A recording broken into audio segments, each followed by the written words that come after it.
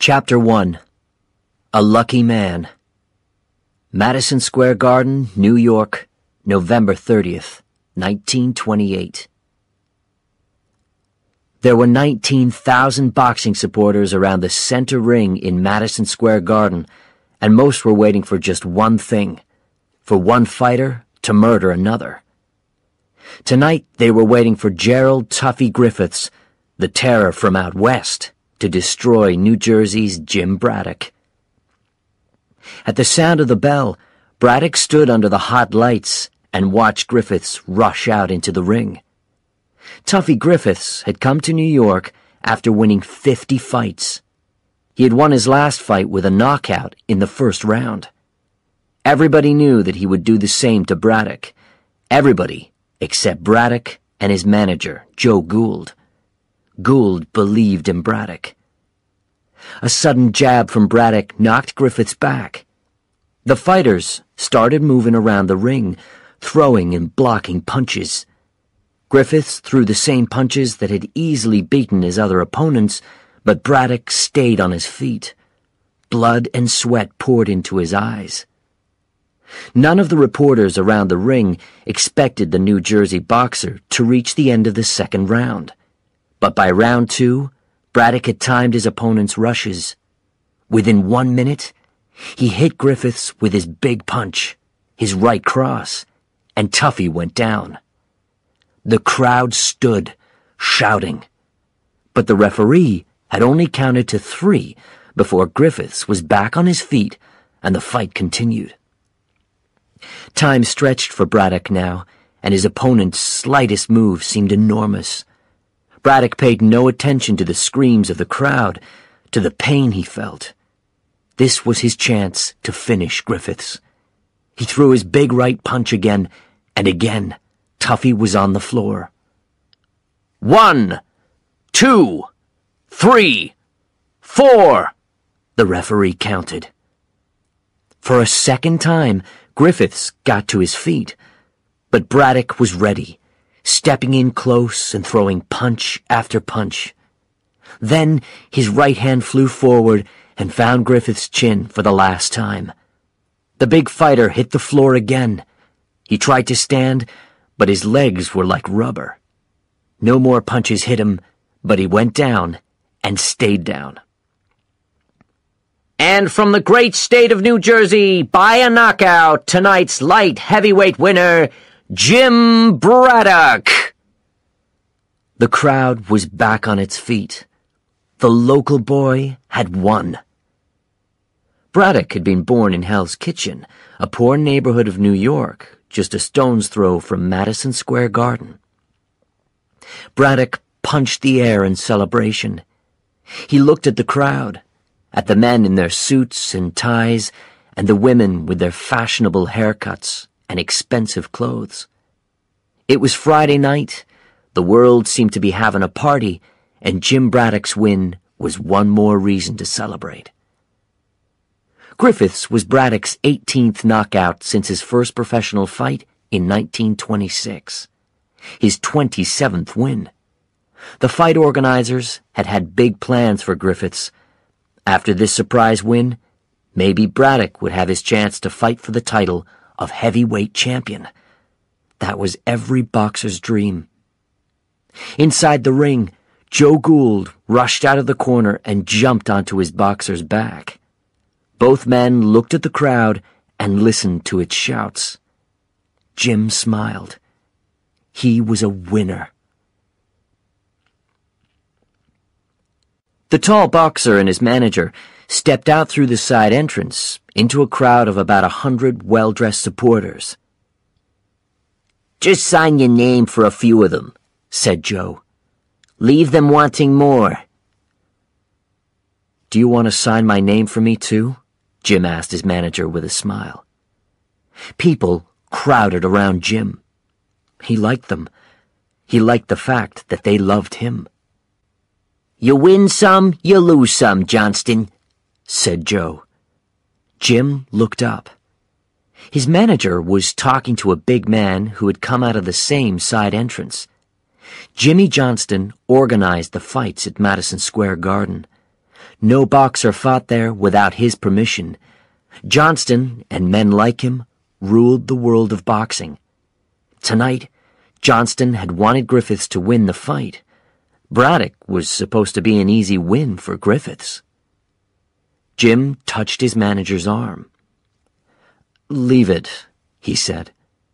But Joe continued talking.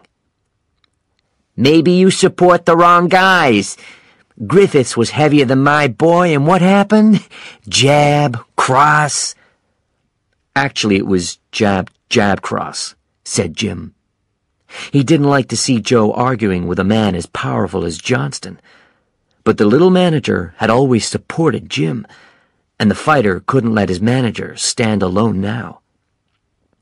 "Jab, jab, cross," repeated Joe. "And then your boy's out. So maybe no one's a loser. Right, Johnston?" Loser. Jim hated that word. Some people had said that his early opponents were no good. Easy fights. Losers. So what did that make Jim?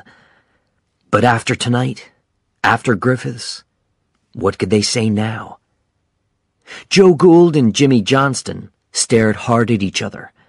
Just like inside the boxing ring, time seemed to stretch. And then Johnston turned and walked to his waiting car. Jim shook his head. His little manager had no control over his mouth. "I'll get us a taxi," he said. But Joe pointed to a big, shiny new car across the street. "You have to show you're doing well," he said. The manager organized his life by this belief. Expensive clothes, the best restaurants, and now this car. A uniformed driver opened the back door, and the two men got in. Through the car's windows, New York seemed alive. The city's bright lights shone, and people laughed and talked as they went to shows and clubs. It was an exciting time to live in the city. Tall buildings were going up everywhere, and everybody seemed to be getting rich.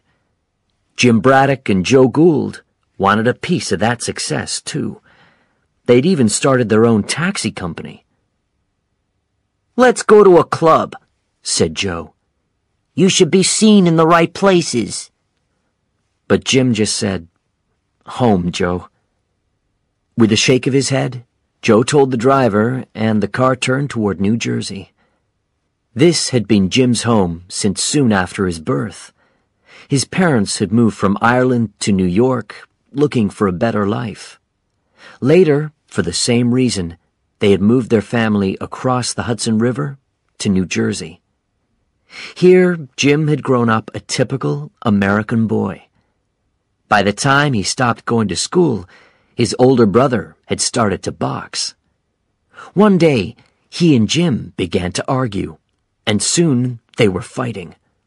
Although his brother was bigger and had much more experience, Jim didn't do badly. That's when he realized maybe he could be a winner in the boxing ring. Not long after this, he had first met Joe Gould in a local gym.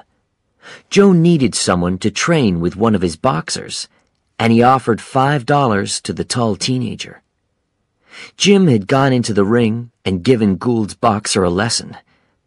The manager had stayed with Jim since then, through 100 amateur fights, and then through all his professional fights. Now the car turned onto Jim's tree-lined street in a nice, quiet neighborhood of Newark, New Jersey's biggest city. Joe pulled some cash out of his pocket and began to count out Jim's share of the prize money. "Do you want to come in?" asked Jim as the car stopped outside his house. "The kids would love to see you." Joe paused. "Are you still married to the same girl?" "I was this morning," answered Jim. "I'll come in another time," said Joe. "And tell her I didn't charge you for the towels." As Jim climbed out, he forced himself not to laugh. Joe Gould was afraid of nothing in the world of boxing, but he turned and ran from Jim's wife, May, with her hard questions about the prize money and Jim's share of it. The front door of the house was open now, and there, in the golden light of the hall, was May. Her pale face was serious as she waited. From the first time he had met her, Jim had loved her. He moved toward her now, telling himself he was a lucky man to have a wife like May. When May Braddock saw her husband, the dark cloud of worry disappeared. She could breathe again, feel again. Fight night was always like this for May. In the afternoon, Jimmy kissed her goodbye. Then she just watched the clock and hoped that he was safe. The long hours full of fear only ended when Jim came home. She knew that men died in the ring. Not often, but it happened. And if they didn't die, they were hurt, badly. May didn't understand the sport. To her, it was a world of pain and danger. But she loved her husband, and so she tried to support him. May Teresa Fox had grown up near the Braddock family in New Jersey. She had always liked Big Jim Braddock, and he loved May from the time he first met her. But Jim was shy, and it took him a long time to ask May to marry him. He said that he wanted to wait until he had enough money to buy a nice home. When he had $30,000 from his prize money, a small fortune, he finally asked. As he waited nervously for her answer, May noticed the sweat on Jim's face. She couldn't stop herself from laughing. The money didn't matter to her. Of course she would marry him. Now May looked at her husband. She knew that Griffiths had been expected to win tonight's fight. Her eyes asked the question, and Jim's answer was a slow shake of the head. May looked away. She hated to see Jimmy in pain. That's why she never went to the fights, and she hated to see him like this. But then she looked up and saw Jimmy smile. He had won. "I could kill you," said May, kissing her husband. Jim's two sons ran into the hall. They jumped around their father's legs, shouting with excitement. "Daddy, did you win?" cried 4-year-old Jay. Howard, who was only 3, was just happy that Daddy was home. Jim picked the boys up and kissed them. "My little men," he thought. His eyes met May's. "My little family." Jim told them all about the fight, acting it out punch by punch. It wasn't easy for May to put the boys to bed after that. When she had checked their sleeping baby girl, Rosie, she sat down to eat dinner with Jimmy. "So, did Griffiths have a big punch?" she asked. "You could come and watch me fight," suggested Jim. But May looked away. "You get punched, and it feels like I'm getting punched. But I'm not as strong as you." She forced herself to smile. "And who wants newspaper stories about me running out from a fight again?" Jim remembered when this had happened. His opponent had knocked him down that day, and May had seen it. Jim still remembered the look of fear on her face. It didn't seem to matter that Jim had won the fight in the end. After that, May bravely continued coming to watch Jim box. He didn't know how painful it was for her until a few fights later. Jim was having a bad night, and he took a lot of punishment. Not able to watch anymore, May had run off before the final bell. A reporter saw her go, and the story was in the newspapers. May never went to a fight again. Now she looked at her husband. "Were there any girls waiting outside after the fight?" "Maybe," said Jim with a smile. May moved around the table. She spoke in a different voice now, pretending to be one of the women. "Oh, Mr. Braddock," she said, "you're so strong. Your hands are so big."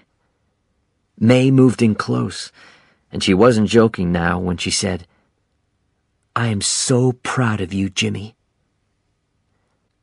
That night, as he got ready for bed, Jim stood in the bedroom of his beautiful home. He looked at their wedding picture. Then he took off the gold cross from around his neck and kissed it, looking at his own face in the mirror. It was the face of a lucky man and a winner. Chapter 2. Hard Times. Newark, New Jersey, September 25th, 1933. Jim Braddock looked through the drawers below the same mirror that had shown him the face of a lucky man. Dressing was quick these days. He just put on what May had washed or fixed the night before. He didn't have to kiss his gold cross for luck. He had sold it years ago. Everyone's luck had gone now, even Jim Braddock's. Something moved outside the window, probably a rat. This was just a part of life when you lived in a single room in a dirty, crowded apartment building. Behind Jim, his 3 hungry children shared a bed in the cold family bedroom. May had hung a blanket across the room to turn one room into 2. He looked again at his and May's wedding picture. In the last few years, they had lost their house and most of their furniture, but they would always have this. In the picture, May looked beautiful. Jim stood next to her, wearing a suit he didn't own now. The couple in the photo smiled, not knowing the hard future that was ahead. But Jim liked to look at the picture every day. It reminded him of the good things in his life. He stepped into the kitchen where May was cooking breakfast. She looked different now, thinner, with dark circles under her eyes. But to Jim, she was still beautiful. "I can't find my socks," he said. "Jim," whispered May, but it was too late. "Mom, I want to eat too," said little Rosie, pushing through the blanket. May began to cut another thin piece of meat. "Sorry," said Jim. Rosie couldn't remember living in a big house, surrounded by nice things with new clothes and plenty of food. The girl climbed onto her father, and Jim held her close to him. He hated seeing his children grow up like this. It was harder than any fight. "We got a final bill," said May, "for the gas and electricity." Jim's shoulders fell. He took down a jar from the shelf where they kept their money for a rainy day. He shook it and listened to the few coins in the jar.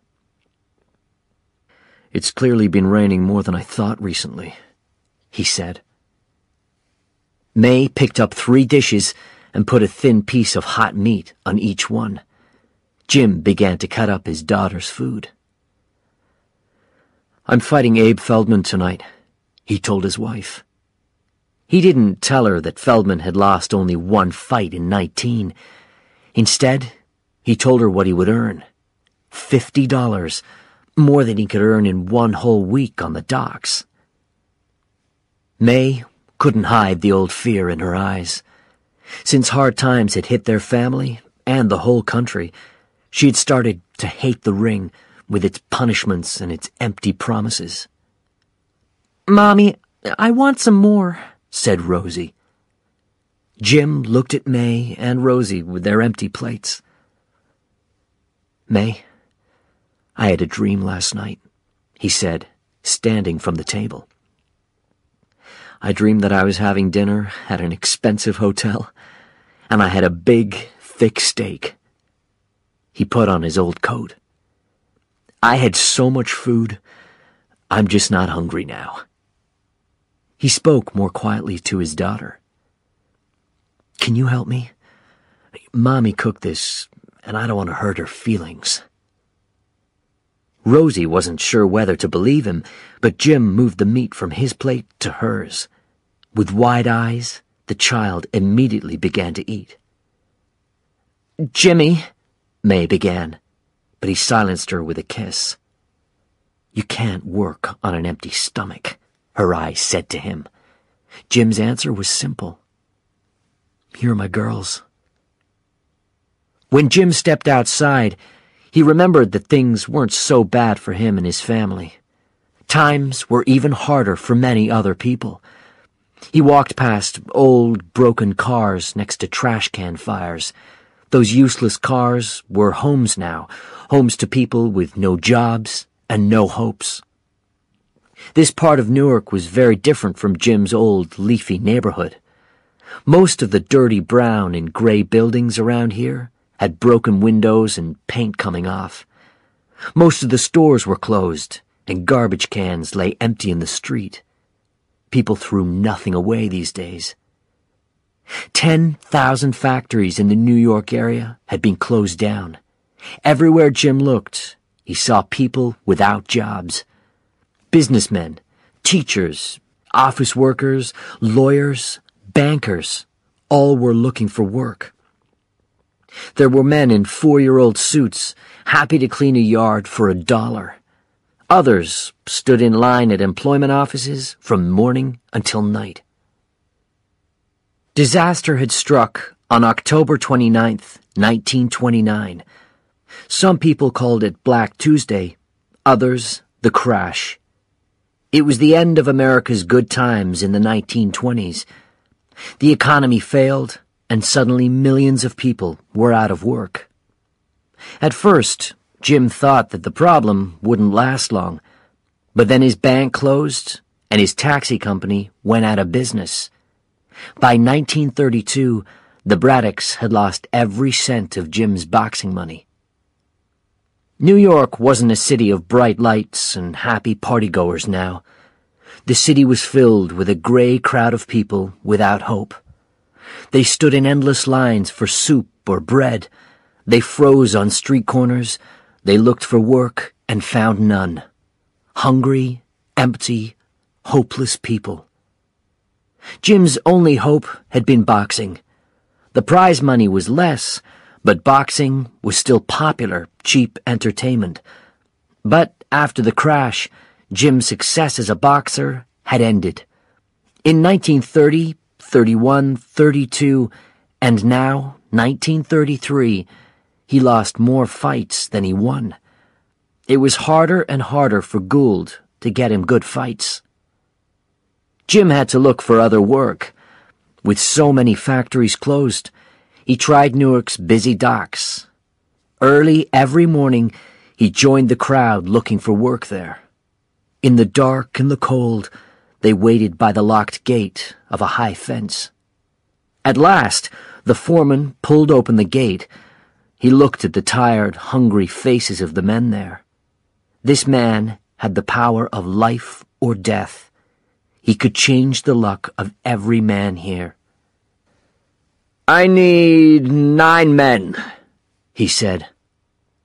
Men began pushing forward. "Me, pick me," as the foreman counted out workers. 1, 2, 3. Jim pushed forward too, but then 9. Jim closed his eyes. After all of that waiting, it had ended in less than 30 seconds. He hadn't been picked. "I've been here since 4 o'clock, said a man's voice. The man had stepped forward to complain. Jim had spoken to him once. His name was Ben, and, like Jim, he had a wife and 3 kids to support. The foreman began to turn away, but suddenly Ben was holding a gun and pointing it at the foreman's heart. His hand shook and his eyes were wild. "I was here first." The foreman lifted his eyes from the gun to Ben's face. "My mistake," he said. "I need 10 men." Ben stepped through the gate. Jim wanted to look away, but he couldn't. Ben had just put the gun away when several men fought him to the ground. That was the end for Ben now. How could he help his wife and kids from prison? Jim spent the whole day walking from place to place and looking for work, without luck. Hours later, he returned to the apartment building. His 8-year-old son, Howard, was outside. Jim gave his son a smile. How could a young boy understand that 1 in 4 working Americans had no job? An 8-year-old child didn't need to know that. Suddenly, another child ran up to him. It was Rosie. "Daddy, Daddy, Daddy!" she cried. "Jay stole." Jim carried his daughter to their apartment, where May was standing over their oldest son. The 10-year-old's face was red. Jim put Rosie down. "What's all this about?" Rosie pointed at the meat on the table. "See?" she said. There was enough to feed the family for a whole week. "It's from the butcher shop," said May. "He refuses to say a word about it. Don't you, Jay?" "Okay," said Jim to his son. "Pick it up. Let's go." Jay looked up at his father, and the message in his eyes was clear. "Don't make me do this. Can't you see that we need it?" "Right now," said Jim. Then he was out of the building and marching to the butcher shop without another word. His son followed slowly behind, with the stolen food in his hand.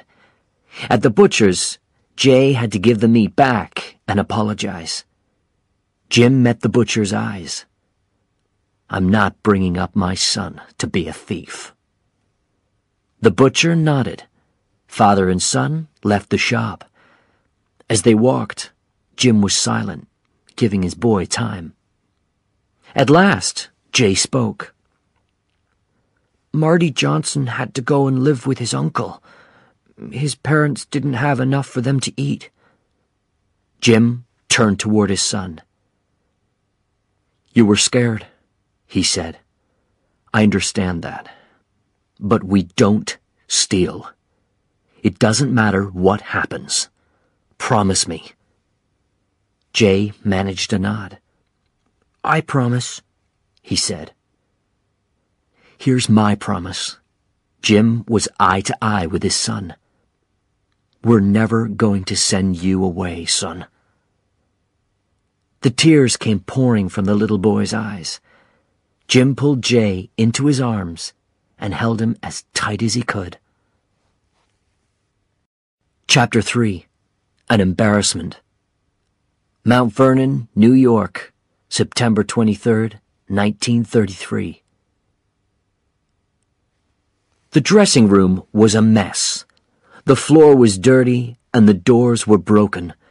The air smelled of old sweat. "He's a slow guy," said Joe Gould. "My grandmother could beat him. It'll be an easy fight." Joe was wearing one of his usual fine brown suits. Jim knew nobody else who hadn't been ruined by the crash. The manager was taping up Jim's hands before the fight. He squeezed Jim's right hand, then saw the look of pain on the fighter's face. He played with the hand, examining it carefully. "This break needs a couple of weeks to get better," he said. "Why didn't you tell me, Jim?" Jim didn't look up. He had fought in March, although his right hand was still hurt from a fight in January. His opponent was good, and Jim, fighting with a bad hand, had lost in 4 rounds. But he couldn't stop fighting because he needed the prize money for his family. He fought several more times, hurting his right hand again and again. By now, he had to use drugs to control the pain. There was never enough time for it to get better before the next fight. Joe Gould knew that it wasn't legal to let a boxer fight in this condition. If something went wrong in the ring, it could mean the end for both Joe and Jim. "I can't get any work," said Jim quietly. "We need the money." The little manager thought of May and the children. "Okay," he said. "I'll tape your hand double." Gould knew that double taping was against the rules, too. "Keep your left hand in his face, and when you can, hit him with a big right. If you finish early, I'll buy you an ice cream." He led the boxer past the crowd toward the ring. This crowd was very different from the one at Madison Square Garden years earlier. These people looked poorer and hungrier. As Jim climbed into the ring, a radio reporter spoke into a microphone. "Just 5 years ago, Jim Braddock was thought to be ready to fight for the world heavyweight title, but he has lost 10 fights in the last year." The crowd started to shout louder when Abe Feldman walked toward the ring, punching the air. "Now Braddock fights Feldman," continued the radio man. "A young fighter who has won 17 times and lost just once." Jim froze. This was the boxer Joe's grandmother could beat? Feldman was the crowd's favorite. He was young and handsome, like Braddock had been years earlier when he had an unbroken nose and 2 pretty ears. Braddock's gloves fell to his sides. Joe pulled Jim's gloves back up. "Jimmy, what are you gonna do?" Jim closed his eyes and everything went away. The crowd's shouts, May's worried looks, Ben's gun, Jay's silent tears, all the mistakes of the last 4 years. He opened his eyes. "I'm going to get an ice cream." Feldman's glove hit Braddock in the face, a hard punch. Jim tried to hit back, but Feldman blocked his punches. "Come on, Jimmy!" cried Gould from the corner. The manager was sweating almost as much as Braddock as he jabbed the air and shouted advice. But Braddock could only think about the pain of Feldman's punches. The younger man hit him again and again, but none of Braddock's punches seemed to hit Feldman, who danced around his opponent easily. Suddenly, Feldman threw a combination of punches that threw Braddock back onto the ropes. The crowd began to boo. "Don't just stand there!" shouted Gould. Braddock saw an opening in Feldman's defenses and threw a right cross. It hit the fighter's chin and knocked him back. Jim stepped in to finish his opponent, but Feldman put his head down as Braddock threw his big punch. The leather glove hit the top of Feldman's head. There was a sound of bone on bone. The pain in Braddock's right hand was terrible. He held on to Feldman as the bell announced the end of the round. The referee had to send both fighters back to their corners. Gould quickly took Braddock's right glove off. Even under all the tape, he could see that the hand was really broken. "I can't let you continue," he said. Jim thought of the prize money. "I can use my left," he said. "Don't let Feldman get too close," said Gould, quickly tying the glove back up. "Do what you can with your left." But Braddock had never had a left-hand punch. Now he couldn't even block with his right, and his feet felt heavy and slow. Punch after punch fell on him. Time usually slowed down for Jim in the ring, but now it was flying past. He began to throw out his left hand in wild jabs. These missed, but then one punch hit Feldman on the chin and hurt him. Again, the two boxers held on to each other. The crowd began to boo again and shout insults. "Go home!" Braddock decided that maybe he had one more good right punch in him. He pulled his arm back and threw the punch. It hurt Feldman, but the pain was much worse for Braddock. Under the double tape, his right hand was completely broken. Feldman hit him back, and again, Braddock held on to his opponent. He almost fainted from the pain. The angry boos from the crowd were so loud that he almost didn't hear the bell. An embarrassment! That's what it was. An embarrassment. Jimmy Johnston, the big fight organizer, was shouting angrily at Joe Gould, who was unusually quiet. 30 minutes earlier, the referee had ended the fight, announcing that nobody was the winner because Braddock wasn't fit to continue. Okay, so he's fighting while he's hurt, said Joe. Maybe your fighters can afford to have a month's rest between fights. He almost never hits his opponents anymore, answered Johnston. And now the referee has to stop the fight. A fighter like that keeps the public away. Ticket money will fall. The big man paused. We're taking away his boxing license. Whatever Braddock was gonna do in boxing, he's done it. When Jim heard the bad news from his manager, he couldn't move, couldn't breathe.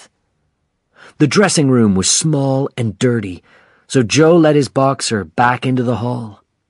The lights threw long shadows on the empty ring. Joe began taping a piece of wood to Jim's broken hand. Until you get to the hospital. As he taped the hand, Joe couldn't hold back the memories. All the fights and all the dreams, all the hopes that Jim Braddock would be champion one day. Now those hopes lay as broken as the fighter's hand. Joe cleared his throat. Jimmy, sometimes you just can't change things. I'm telling you, it's finished. The boxer didn't jump up, shout, or scream. He was quiet for a long time. His face was wet with tears. Get me one more fight, Joe, said the fighter. We're down to our last dollar. I'm sorry, Jimmy. After all they had been through together, Joe really was sorry. They'd stayed the best of friends through good times and bad. Now it really was the end. Tonight. This was goodbye. Jim didn't even look up as his manager walked away, leaving him on the seats beside the dark ring. Alone. Chapter 4. A New Life. Oh, dear God. Jim knew that this was the last time he would see this look on May's face after a fight. I don't have the money, he said, too tired to find the words to make it easier. They refused to pay me, took away my license. They said that I'm finished as a boxer. The fear in May's eyes turned to anger. She didn't care about boxing licenses or fight rules. She only cared about her husband. Jimmy, what happened to your hand? It's broken in 3 places. May wasn't thinking about boxing now. If you can't work, we won't be able to pay the bills, buy food. We'll have to send the children to stay with my sister. May, I can still work, Jim said. Get the black shoe polish from the cupboard. Nobody will give me a job if they see this cast on my hand, so we'll cover it up. May saw it in her husband's eyes then. Jim Braddock wasn't going to be beaten. I'll cut your coat so you can put it on over the cast, she said, opening the shoe polish and spreading it on the white cast. Now we just need a piece of steak for your face, Jim Braddock, she laughed. 6-year-old Rosie's face appeared around the blanket. Jim smiled at her, deciding, not for the first time, that he was a lucky man to have May as his wife. It was early morning and Jim was standing outside the familiar locked gate at Newark Docks. As the sun appeared in the east, the foreman, Jake, walked up. Jim put his broken hand behind him. The doctor had said it would be useless for months. 1, 2, 3. As usual, Jake walked along the group, pointing to the workers he wanted. 5, 6, 7. Jim stood tall. 8. Jake's eyes fell on Jim, then the foreman pointed at him. 9. A win. Jim stepped forward, knowing that he was one of the lucky few who had worked that day. Minutes later, Jim was meeting his new partner. The young, handsome man introduced himself as Mike Wilson. "What happened to you?" he asked Jim, staring at the black and blue marks on his face. "I got into a fight," Jim told the man. Together, the two men had to move a mountain of sacks from one area to another. It took 2 strong men to lift each sack, using big hooks to pick the sacks up. Jim found the work very difficult. He had never really used his left hand for anything. It was really hard using the hook with it while trying to hide the cast on his right hand. "There was a fighter called Jim Braddock," said Mike. "I listened to his fights on the radio. There's another fighter using the name now, but this guy's no good." Jim saw the smile on Mike's face. He almost laughed himself, but then the sack fell from the hook in his hand. Mike saw Jim's cast. "This isn't going to work," he said. "You can't do this job with a bad hand, and you can't slow me down. I need this job." Jim gave his partner a quick look. "Listen, I can do this." Suddenly, a new voice shouted, "What's happening here?" It was the foreman, and he was staring at Jim's bad hand. Instead of trying to explain, Jim sank the hook back into the sack with his left hand. Then he waited, unable to do anything until his partner moved. After a few terrible seconds, Mike sunk the hook into his end of the sack. The two men lifted the heavy sack together and carried it across the dock. Then they moved for another sack, then another, and another. Jake, the foreman, stood there with arms crossed, watching every move. Finally, he walked away. Jim lifted his face to Mike. "Thanks," he said. It was raining hard, but May didn't move. Her place in this soup line was too valuable. Hundreds of people were ahead of her, but a lot were behind her, too. They were all waiting for free soup and bread from the truck at the head of the line. May held Rosie in her arms. The 2 boys ran around playing. "You need to stand for a few minutes, Rosie," said May. "I don't want to," cried Rosie. "The sidewalk's wet." "Who's making all this noise?" Immediately, Rosie's crying stopped. Her father appeared beside her, big and strong, and with a smile on his face for her. As he lifted Rosie, Jim told May, "I got a job at the docks." May noticed something inside Jim's coat, his boxing shoes. She wasn't surprised to see them. A few boxing organizers in expensive suits couldn't stop her husband from fighting, even if they had taken away his license. "Are you training today?" she asked him. "I was thinking of selling them," said Jim. "Then we can pay the grocer by the end of the week." May didn't know what to say. At last, she said, "Don't take less than $1, Jim." He saw the tears in her eyes. "Go home. I'll stand in line." She handed him the empty pot and took the children home. Jim's eyes followed them, and then he looked forward again, turning his collar up against the wind. The soup truck seemed far, far away, but Jim had become good at waiting. Hours later, familiar sounds greeted Jim's ears, jump ropes hitting the wooden floors, leather gloves hitting punching bags. This was the gym that Jim had trained in for years. It was the place where he had first met Joe Gould. Even now, part of him wanted to get into the ring and fight. As he entered the gym, the usual smell of leather and sweat hit him. He looked at all the boxers training hard. "Jimmy," said a friendly voice, "have you come to train?" It was Joe Jeanette, the owner of the gym. The old fighter had never been a champion, but he had always been a hero to Jim. A great boxer with quick hands and a knockout punch, Jeanette had been one of the best heavyweights in the country. But he was a black man, and few white boxers agreed to fight him. Jeanette never had the chance to fight for the title, but Jeanette couldn't stay away from the fight game. He had become a referee, and he had opened this gym. He was never too busy to give advice to a young boxer. Jim tried to return Jeanette's smile, but he couldn't. He put the soup pot down and pulled his boxing shoes out of his coat.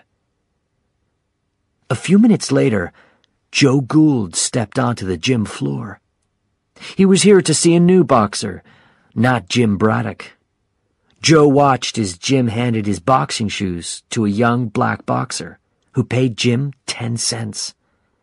Then Jim picked up his soup and bread and turned toward the front entrance.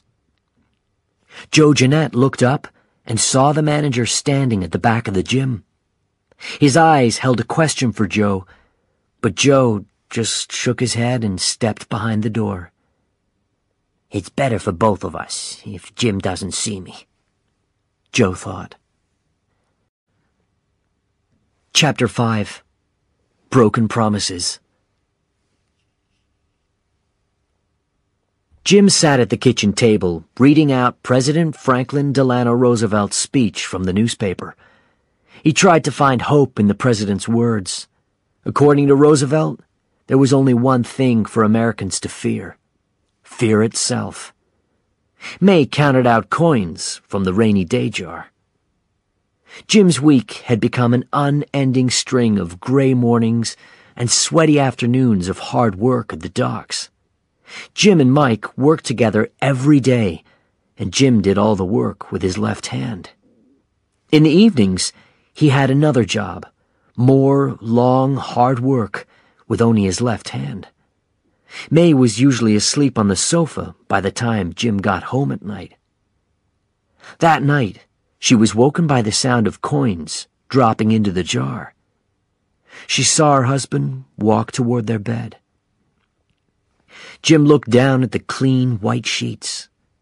He wanted nothing more than to fall into them, but then he looked down at his own dirty, sweaty body and lay down on the floor. "Jimmy," May whispered, "we can wash the sheets." But Jim was already asleep.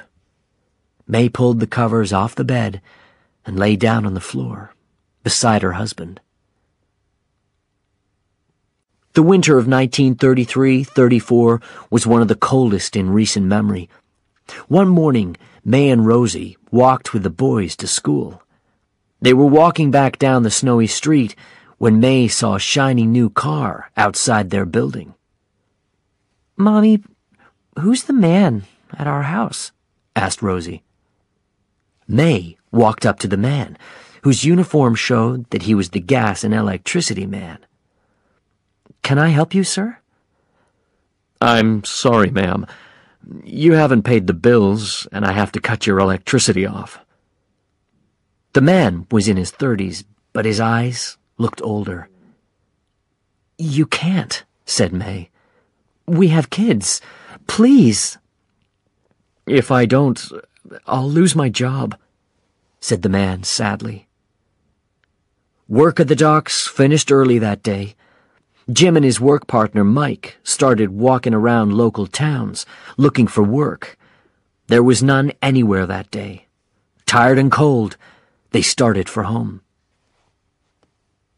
"We have until tomorrow," cried a loud voice. Jim's steps slowed. Across the street, A young man was arguing with two city police officers. His wife stood beside him, fighting back tears.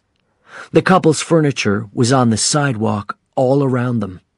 The officers were moving them from their apartment. The two officers wore fine new uniforms. The younger of the two was polite. The older man had heard every excuse before, and he was tired of listening.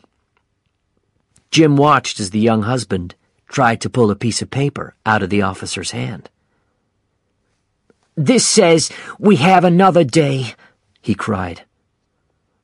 "Come on," said Mike, pulling Jim's arm. But Jim was already moving across the street, and Mike went with him. "You can't do this," the young woman was saying. "We'll never get back in." Her husband jumped in front of the officers as they moved to fit a new lock to the building's front door.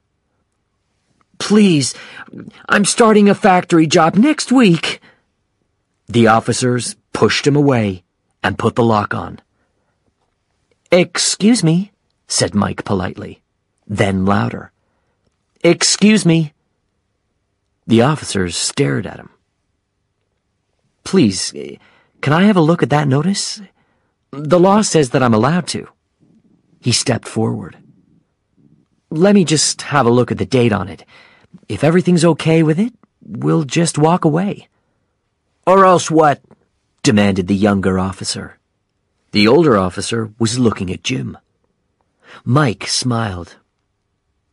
"You guys know Jim Braddock, don't you?" The older officer's attitude changed immediately. "I've seen you fight, Jim," he said. Mike looked down at the document in the older man's hand. "What do you say, guys? Mistakes happen all the time." The officer nodded. "Maybe we got our days mixed up," he said, removing the lock from the door. As the two officers walked away, Mike and Jim began to help the couple move their furniture back inside. "So, you're a lawyer?" asked Jim. Mike shook his head. "A banker. But I hired enough lawyers to have a good idea of the law. It doesn't matter now. I lost it all in 29. He looked Jim in the eyes. "You know, there are people living in Central Park. The government has failed us. We need to organize. Fight back." Jim shook his head. "Fight what? Bad luck? You have to trust that the government will solve things in the end. I like what President Roosevelt says." "Forget Roosevelt!" shouted Mike. "He hasn't given me my house back yet." Jim looked in surprise at the terrible anger in his friend's eyes. The blanket didn't hang in the middle of the room. Now the three children had it around them as they lay in bed. Jim could see their breath in the cold air. Every piece of clothing in the apartment was piled on top of them. He crossed the room and threw a piece of a wooden sign onto the fire in the stove. May emptied the rainy day jar onto the table. She began to push the coins around. $6.70, said Jim, joining his wife. How much would it cost to turn the electricity back on? $33.10, whispered May. If I work 26 hours out of every 24, it still won't be enough. Jim seemed suddenly weaker. He looked at May. Think of all the other guys who wanted to marry you. What happened to those guys? Joked May. Then she squeezed his hand. I married the guy I love. A wet cough from across the room interrupted them. It's Howard, said May sadly. He's been sick since this afternoon. When May woke up the next morning, Jim had already gone out into the terrible cold. She spent the morning trying to keep the children warm, burning pieces of wood they had taken from signs in the street. Howard lay close to the stove, his face red with fever. Fighting back the tears, his mother held a glass of water to his lips. The boy was getting sicker. Not wanting her children to see her cry, May rushed out of the door and stood in the snow. Bitter tears ran down her face. She cared only about keeping this family together. Jim was killing himself, trying to do this, but it wasn't working. Now they had lost their heat and electric power. May knew what she had to do. She rushed inside to dress her children warmly for the trip across the river to New York City. As Jim stepped through the door, the apartment was as cold as the air outside. He met silence. No little bodies ran to him with open arms. By the stove, May sat alone, staring into the dying flames. She couldn't meet his eyes. Howard was getting worse, she explained. Then Rosie started to get sick. Where are they, May? The boys are at my father's house. Rosie's going to stay with my sister. We can't keep them warm, Jim. Jim's emotions were almost too strong for words. Fear, sadness, anger. He pointed a finger at May. You don't decide what happens to our children without me. May stood and held his arms. Jimmy, if they get really sick, we don't have the money for a doctor. If you send them away, this has all been for nothing, he said angrily. It means that we lost. He shook May's arms off. I made a promise to Jay. Do you understand? I promised that we would never send him away. Without another word, he turned and walked across the freezing room and out of the door. Later that afternoon, he stood at the wooden counter of the Newark Relief Office. An unsmiling woman counted out $12.80, which she placed in a white envelope. Jim's hand shook as he signed for the money, trying not to blame himself for what he had done. Ashamed, he put the envelope into his pocket. He pushed his way through the unhappy crowd. They were lawyers and dock workers, teachers and factory workers, bankers and builders. Now, unable to earn money themselves, they were here to receive money from the state. Some were so ashamed that, like Jim, they looked only at the floor. Others looked straight ahead with empty stares. After Jim crossed the river to Manhattan, he walked past all the homeless people in the city who seemed to have no hope. The story was the same everywhere. No work, no money.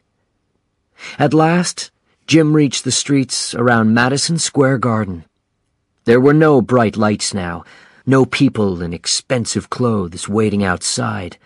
Instead, homeless people searched for anything they could use. Jim went to the familiar side door. The sign for the next fight showed two boxers standing with gloves up. Jim remembered when his picture had been on signs like this. He remembered the fight with Tuffy Griffiths, the dream of that night when the future looked bright for Jim Braddock. But then another, less happy memory came to mind. The fight against Tommy Loughran. It was July 1929, just 4 months before the crash. Jim was fighting for the title of light heavyweight champion, but it was the fight that turned Braddock into a boxer of failed promise. The New York crowd had wanted Braddock to win, and the fight had started well, too. But things changed in the second round. Loughran began to dance around the ring, dodging Braddock's punches easily. He had discovered Braddock's biggest weakness: no left-hand punch. In the rest of the fight, Braddock had hit the champion with a few good punches, but it wasn't enough. The judges all decided that Loughran was the winner. The newspapers weren't kind to Braddock, who had looked slow in the last 3 rounds. His dream of winning the title seemed to be at an end. Now, years later, Jim stood in the shadows in Madison Square Garden and said the same words that he had said after the Loughran fight. I don't know what went wrong. He opened the side door and started up the stairs. The climb to the Madison Square Garden Boxing Club was the hardest of his life. The club was a place where the rich moneymakers of New York's boxing world could relax and do business. It wasn't high above street level, but it was like another world. At first, nobody noticed as Jim Braddock walked into the smoky room. He went up to two men in the center of the room. Mr. Allen, Phil... The men looked up at the fighter. Others noticed, and conversations around the room died. Jim cleared his throat. I'm here because we can't afford to pay the heating bills. We had to send our kids away. I just need enough money to get my children back. Jim took off his hat and stretched it out. The whole room was silent now. Mr. Allen put his hand in his pocket. Sure, Jim. He placed a few coins into Jim's hat. Thank you, replied Jim. Then he offered his hat to the others around the room. Everybody gave some money, even Jimmy Johnston, the man who had taken away Jim's license. Finally, Jim stopped in front of Joe Gould. I'm sorry, Joe, he told his old manager. What do you have to be sorry about, Jim? Said Joe. How much more do you need? $1.50, I think, whispered Jim. Joe placed the exact amount in Jim's hat. When Jim left the club, it was dark outside, and streetlights lit the icy sidewalks. Jim walked past a store that had gone out of business. His face looked back at him from the dark glass of the store window. He had seen that look before. It was on the face of the man in his old suit selling apples on the street corner. It was on the face of the banker waiting in line for hours at the Newark Relief Office. Jim had never understood how a proud man could sink so low. Now, with the money in his pocket to get his children back, Jim knew. He finally understood. The next night, May opened the apartment door and turned on the electric light. Jay and Howard ran inside, followed by Jim, who was carrying the sleeping Rosie. Jim was happy to see his family together and home again, but he felt other emotions too. He knew now how easily their world could be destroyed. He couldn't sleep that night. When the sun finally appeared, he got up and dressed silently. Before he left for another long day of work, he stood at the door and looked at his family. A boxer entered the ring alone. If he was knocked down, he alone could stand up and continue fighting. Jim was alone now, as he left the house and went looking for work. Chapter 6. One Fight Only. Spring had come to Newark at last, and the Braddock family had joined other families at the local church. Once a month, the priest, Father Rorick, organized a birthday party for all the children whose parents couldn't afford a party. Jim and May watched as their children joined all the others around a large wooden table with 2 big cakes. Everybody started singing. Happy birthday to you.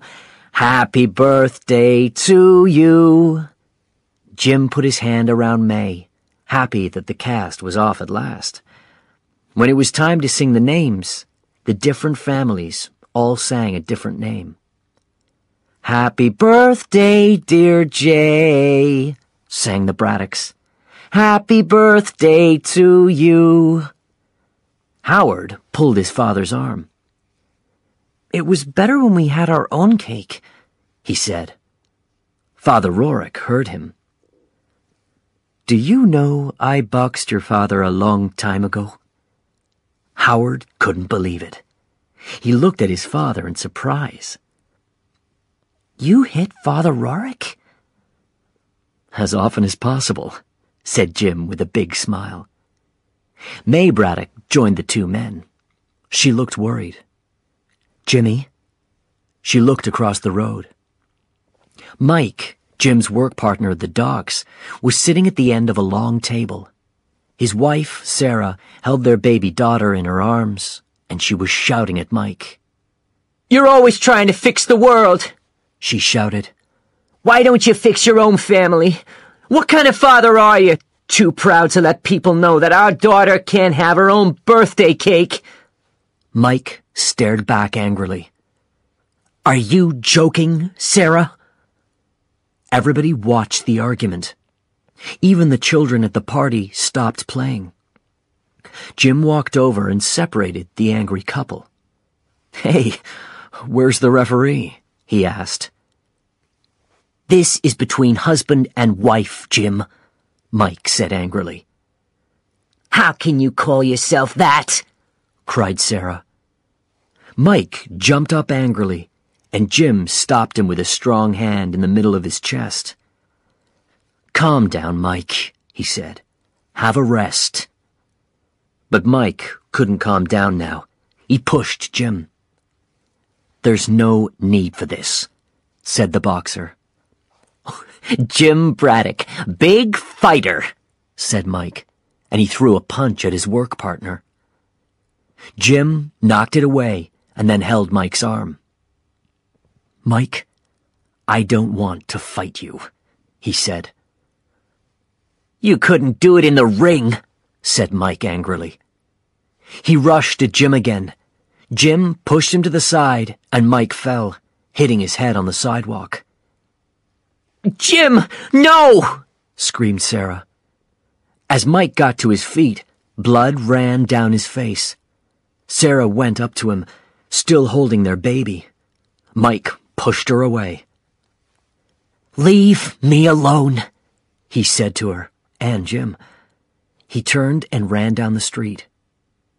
When he had gone, Sarah turned to Jim.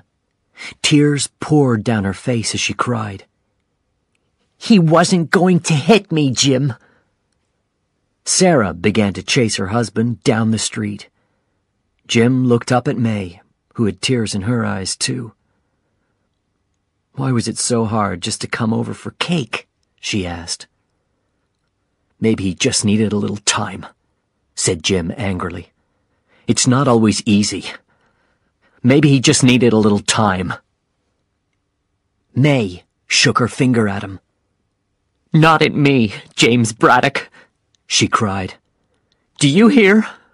I know it's hard, but don't get mad at me." Jim returned from work one afternoon and found his children playing in front of the apartment building. Rosie looked up at him. "Teach me how to fight," she said. "I can't," said Jim. "I'll get in trouble with Mommy." Rosie just looked at her father with the same stare that May had. Jim couldn't say no to that look.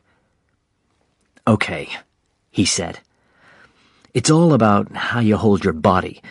Put your right hand here and your left here." Jim positioned her until she was standing like a little boxer. Then she threw a punch, which Jim caught in his big hand. "Look at that!" he cried. "You have a better jab than I did." As he and Rosie laughed, a familiar car stopped outside the building. "You're a brave man," called Joe Gould. Jim smiled. "Not really. May's at the store." Rosie, who wasn't yet finished with her boxing lesson, threw another punch. It hit Jim right on the chin. "Okay, Rosie," he said. "Good punch. Now go and box shadows while I talk to Uncle Joe." Jim looked at the manager's fine new suit. "Still looking fashionable, I see," he said. "You have to show you're doing well," answered Joe. He gave Jim a friendly punch on the arm. "Good to see you, Jimmy." Then, I've got you a fight. Jim wasn't sure. What about my boxing license? The organizers will let you fight one time only, said Joe.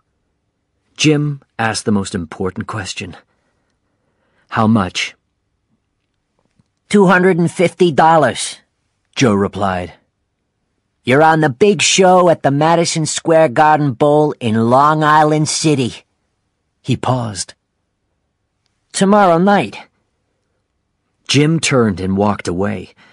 He couldn't believe that his old friend and partner would play a joke like this on him.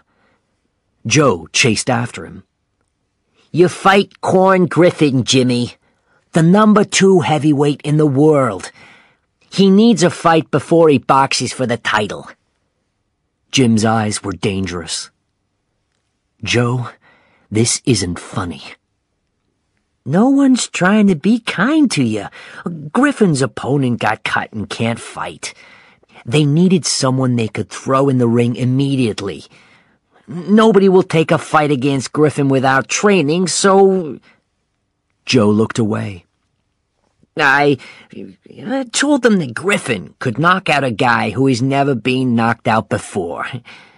You're me, Jimmy. They just need somebody to stand in that ring and be knocked out. Finally, Jim smiled and put a hand on Joe's shoulder. Then he looked his manager in the eye.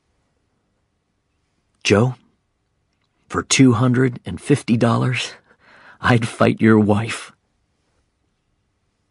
When May got home later, she wasn't happy about the news.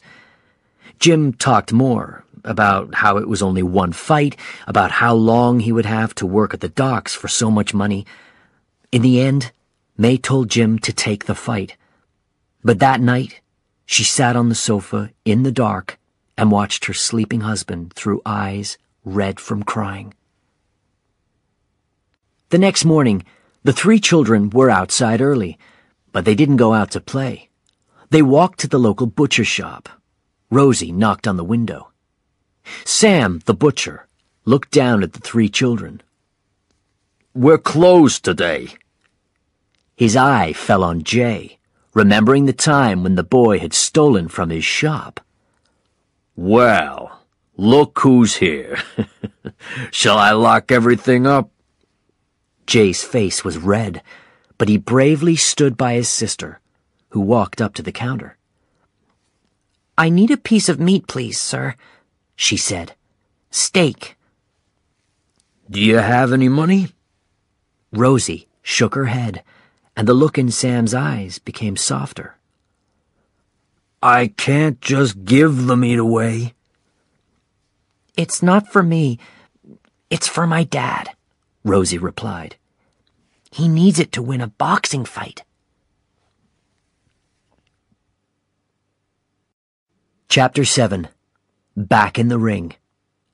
Long Island City, New York, June 14th, 1934. Jim's name wasn't even on the sign, but he didn't care. $250 and the chance to punch something real were the only things on his mind. Joe Gould didn't know what to think about the fight. The manager had tried to get Braddock back in the ring since the time Jim had walked around the boxing club with his hat in his hand. Joe had pushed his way into Jimmy Johnston's office again and again, trying to get Jim a fight. He'd been outside Johnston's office when the fight organizer got the bad news about Griffin's opponent, just 2 days before the big fight. This left Johnston with a problem. Griffin was a promising young star in the boxing world, and Johnston wanted to get the New York sports world interested in him. The young Southern boxer needed to beat a fighter in the city who had once been a big name.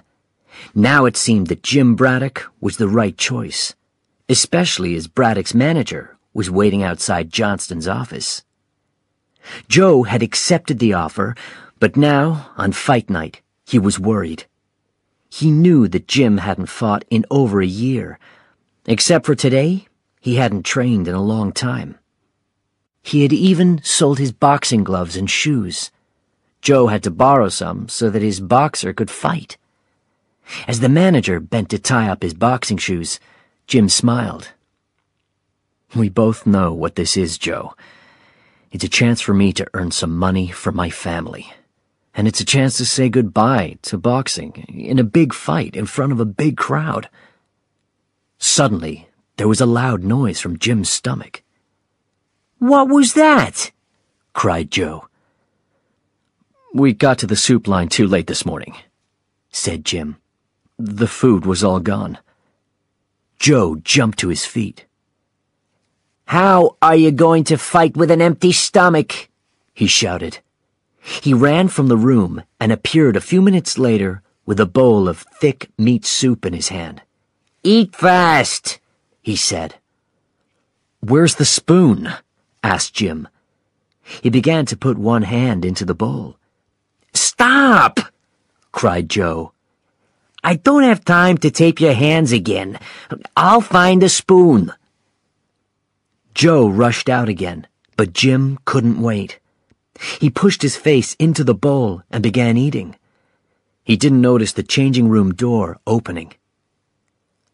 "I don't believe it. Am I seeing a ghost?" said a voice. Jim looked up, with food on his chin. A young man at the door was giving Jim an unpleasant smile. "Isn't that James J. Braddock? When I saw the name, I thought it must be a different guy." The man stepped into the room and took out a reporter's notebook. "How's your right hand now, Jim?" Jim's eyes narrowed as he recognized the reporter. He said the man's name. Sporty Lewis. Jim remembered what Lewis had written about his fight with Tommy Loughran. He repeated the reporter's words to himself.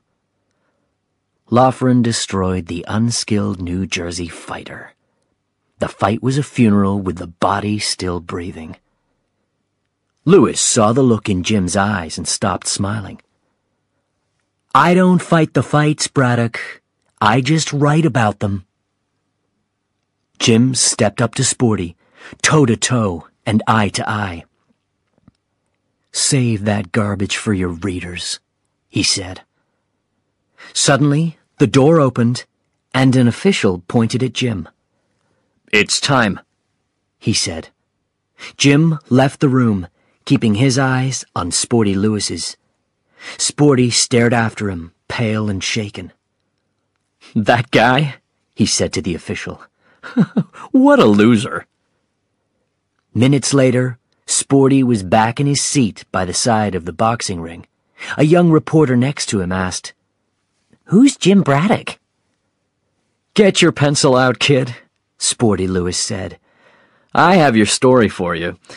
The walk from the changing room to the ring was the only time tonight that Jim Braddock was seen on his feet."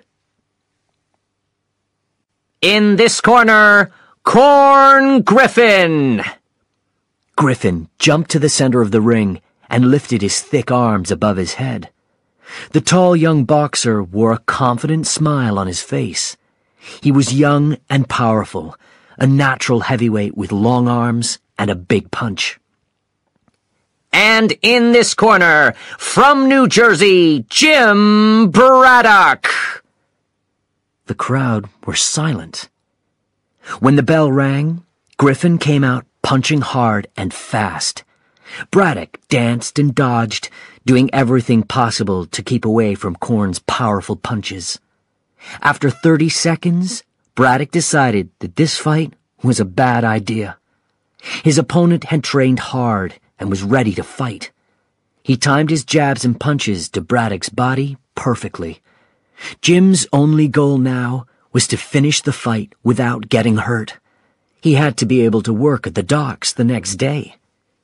Suddenly, a big left-hand punch from Griffin hit Braddock on the side of the head.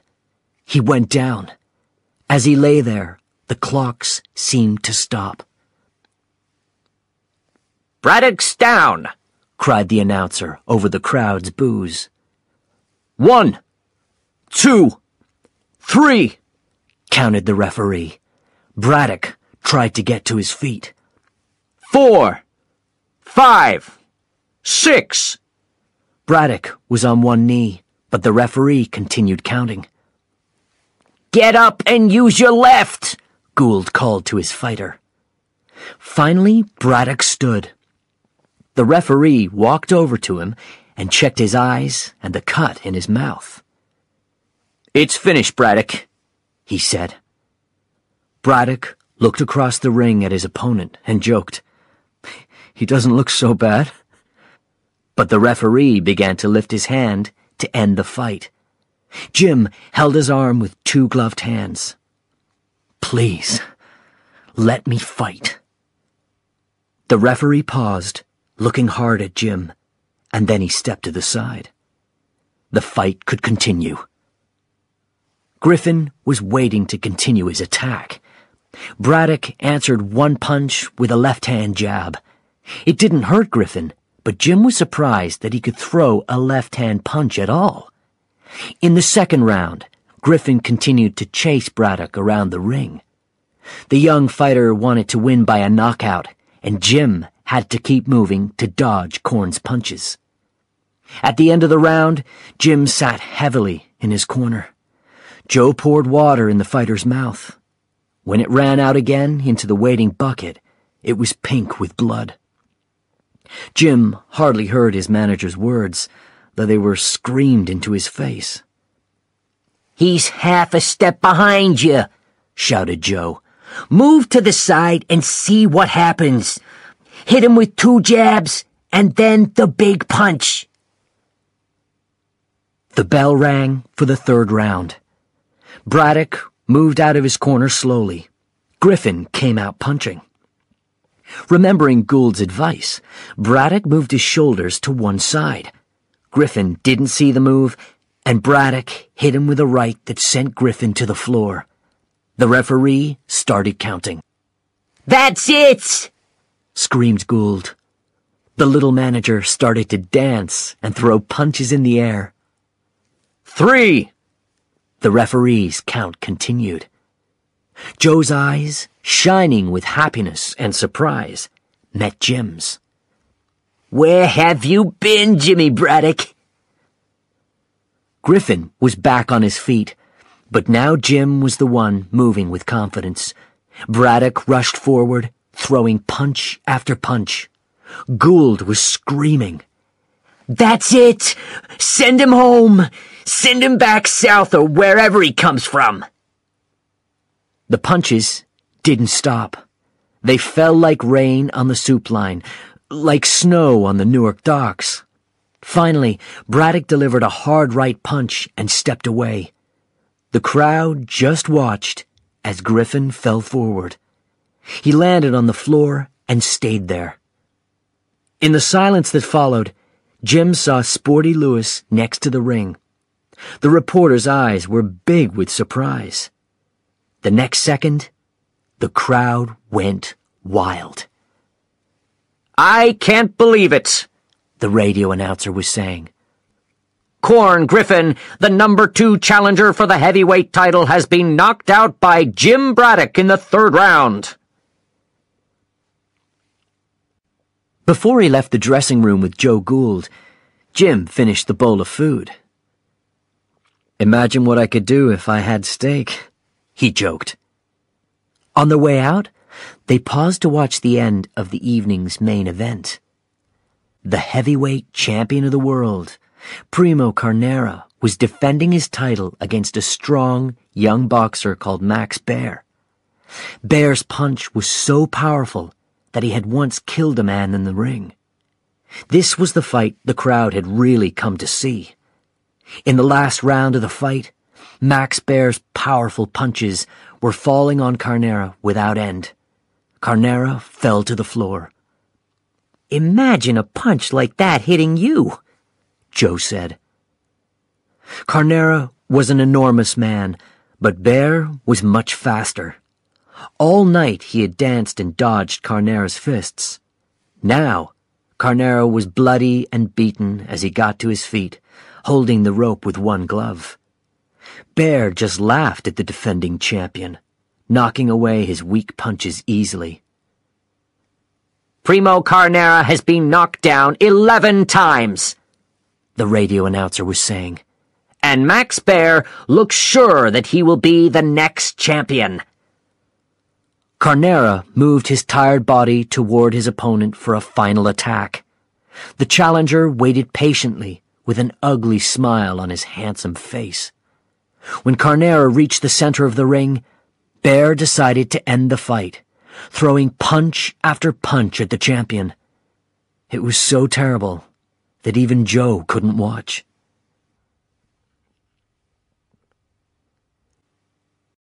Chapter 8. A Second Chance. Jim stepped out of the car in front of his apartment house. "Are you sure you won't come in and say hello?" he asked. "Are you still married to the same girl?" asked Joe. Jim gave the usual answer.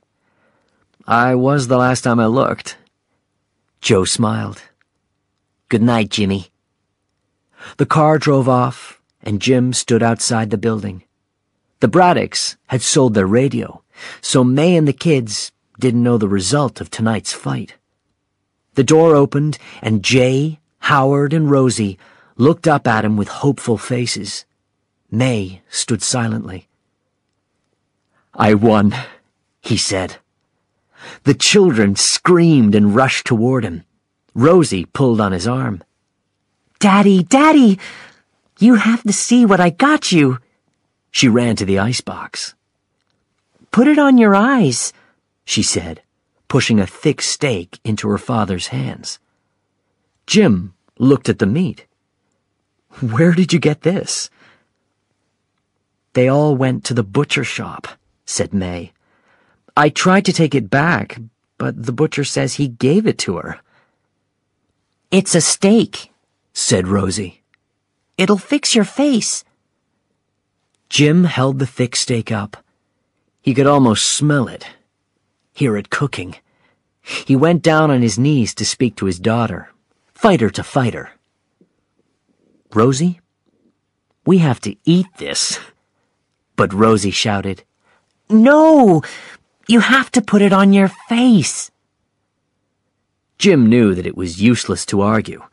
He lay back and placed the cool steak across his eyes. He waited a few seconds and then lifted one edge of the meat. Jay turned to his mother. "Do the announcer's voice, Mom." "Come on, May," said Jim with a smile. "Do the announcer." May's voice became loud.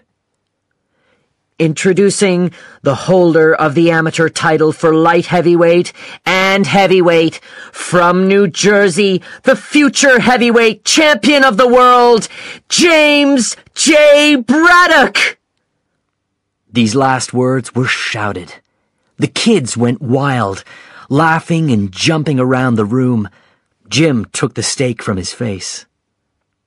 "This really worked," he told his daughter. "Let's eat." He crossed to the stove and started cooking the meat. Soon the sound and the delicious smell filled the apartment.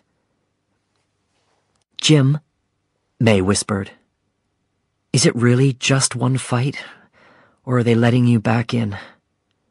Jim kissed her head. It was just the one fight. Relief swept through May. As she went to the stove to get the steak, she said silent thanks that her husband would never step inside the ring again.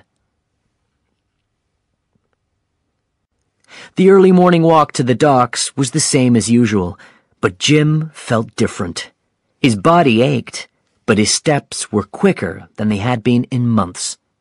He joined the group of men at the fence. Finally, the foreman Jake appeared and began pointing to men. 6, 7, 8. Jake's eyes passed Jim, then returned to him. The foreman said Jim's name, and everybody turned to look. 9. Jim closed his eyes in relief. As he passed through the gate, Jake said to him, "I listened to the fight last night."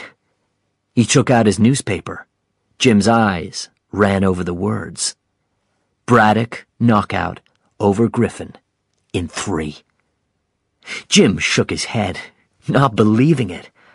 A few men crowded round to hear what he had to say. They seemed surprised that he had come to work today. "It was one night only," explained Jim. "My share was $125. We had bills of $120 to pay. That left me with $5. Jake laughed. "That makes you a rich man." Then he said seriously, "Good fight." Jim could see that these men around him, with their old clothes and tired faces, had found hope watching him fight. He had fought something real, something he could see. They all wished for that chance. He joined his partner, Mike. Words weren't necessary. The two picked up their hooks and began to work, moving the heavy sacks. "Why didn't you tell me you were going to win again?" said Mike. "I didn't put any money on you." Mike smiled, but it wasn't the smile Jim remembered. It was tired, less happy. "Come on," Mike said. "Talk me through that last round." Jim started describing the events of the last round again. Since the cast had come off his arm, he worked with both hands. Without thinking, he moved the hook to his left hand and continued working with smooth, strong movements.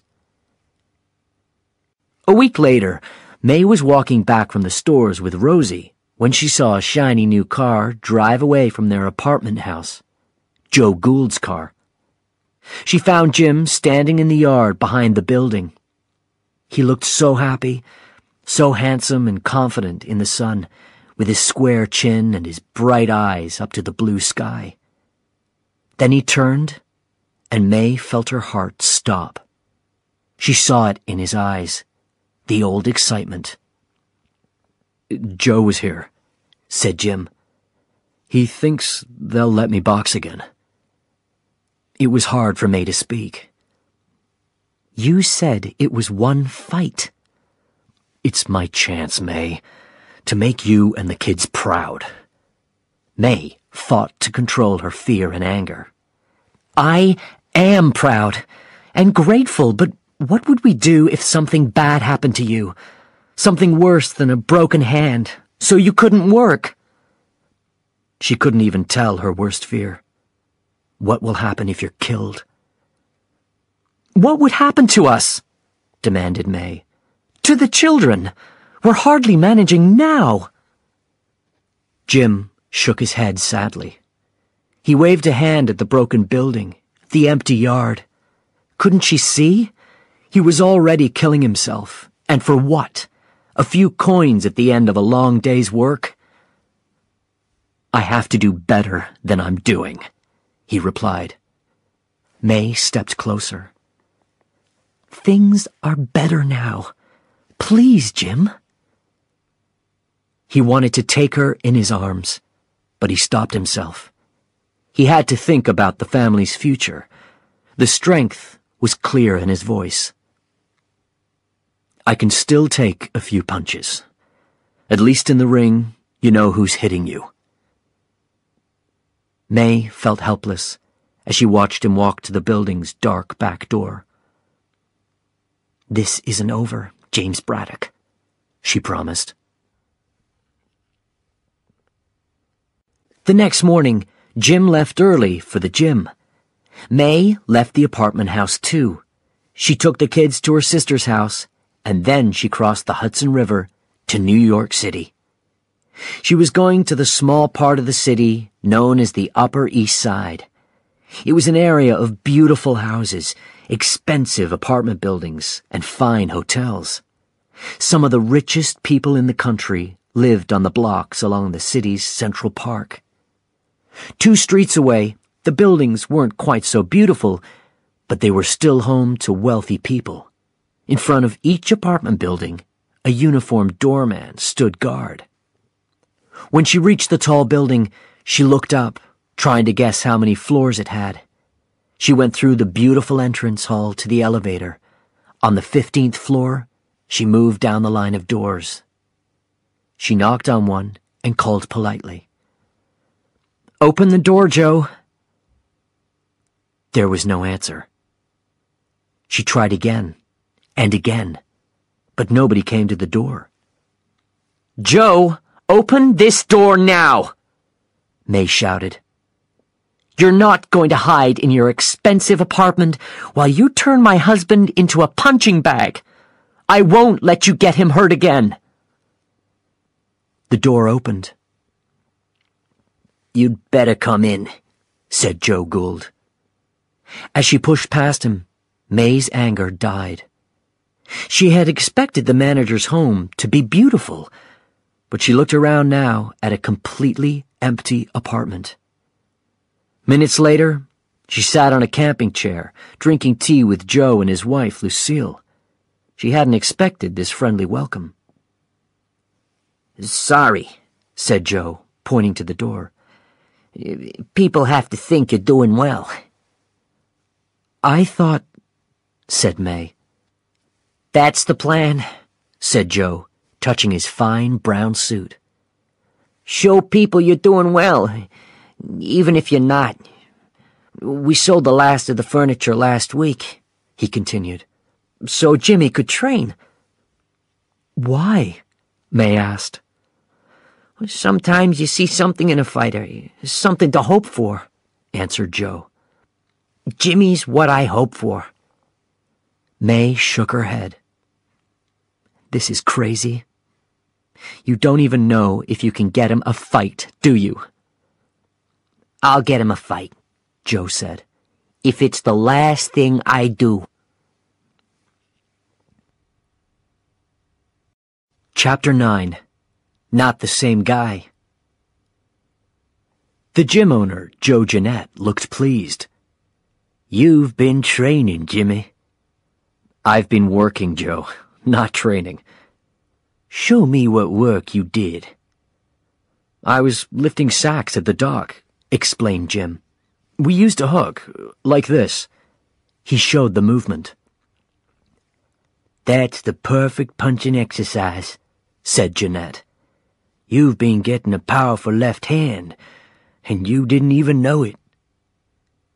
In the next few weeks, Braddock trained hard. After all those months of hard work, it was like a vacation to train with Jeanette. But the trainer pushed him hard. Every week there were new exercises, new skills to learn, and practice.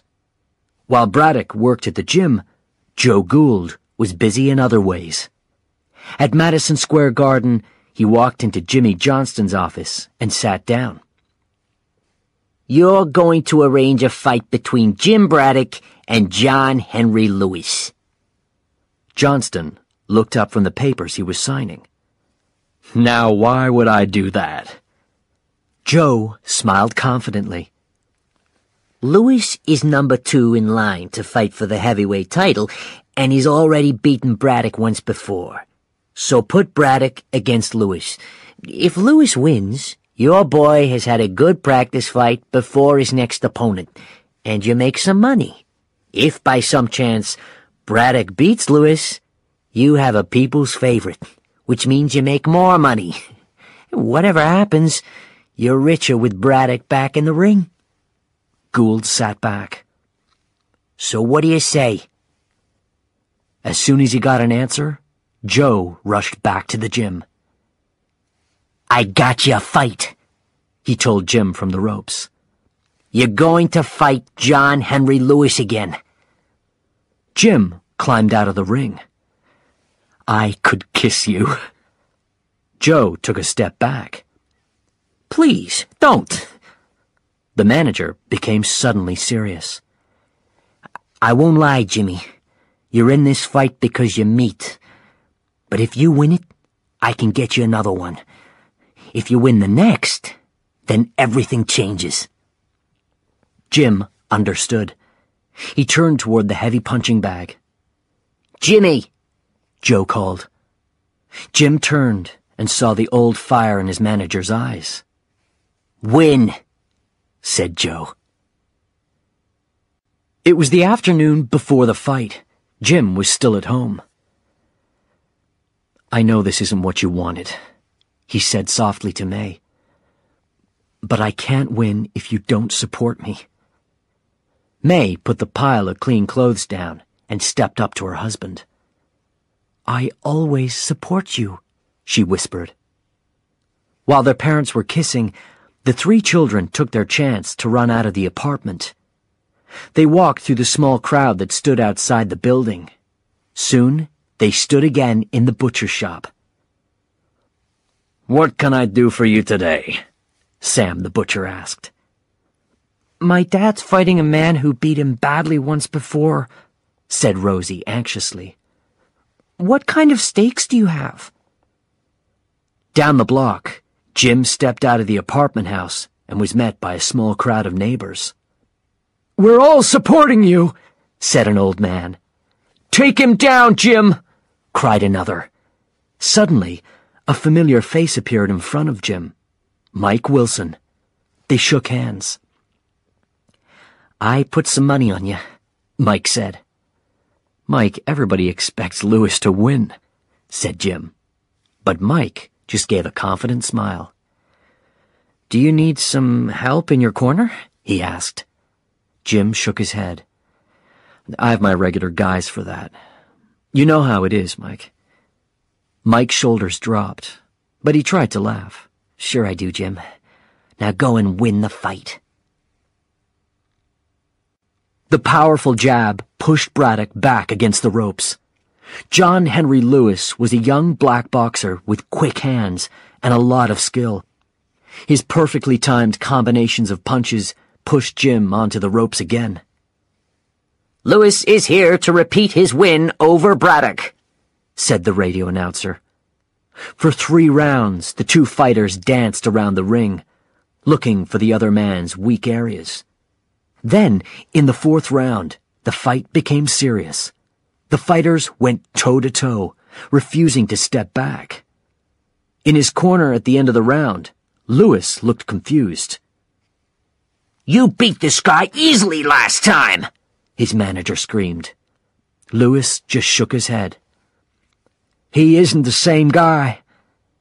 In the opposite corner, Gould checked Braddock's face. The boxer was tired and breathing hard, his body covered with sweat. "He's even faster than I remember," said Jim. Gould spoke into the boxer's ear. "He's fast, but he'll be slower after a few more punches. Watch him, he always moves to the right." Both fighters started round 5 like mad animals. Leather gloves flew, and neither man backed away. Suddenly, Braddock hit his opponent with a powerful cross, and Lewis was down on one knee. When the fight continued, Lewis wasn't able to protect himself, letting Braddock knock him back onto the ropes. In the end, the judges gave the fight to Braddock. Some sports reporters said that he had deserved to win. Others said he had just hit Lewis with a few lucky punches. As Joe Gould gave Jim his share of the prize money, he said, "Take care of yourself. Our luck has changed. I'm sure of it." A month later, in December 1934, Jimmy Johnston made the announcement that Joe Gould expected. He was going to organize fights among the top heavyweight boxers. Finally, one man would be chosen to fight the champion, Max Baer, for the heavyweight title.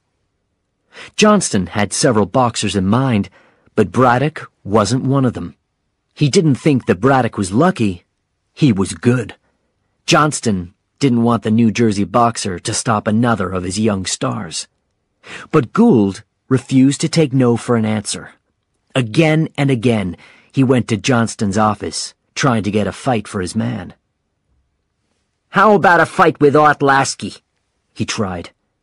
At first, Johnston refused.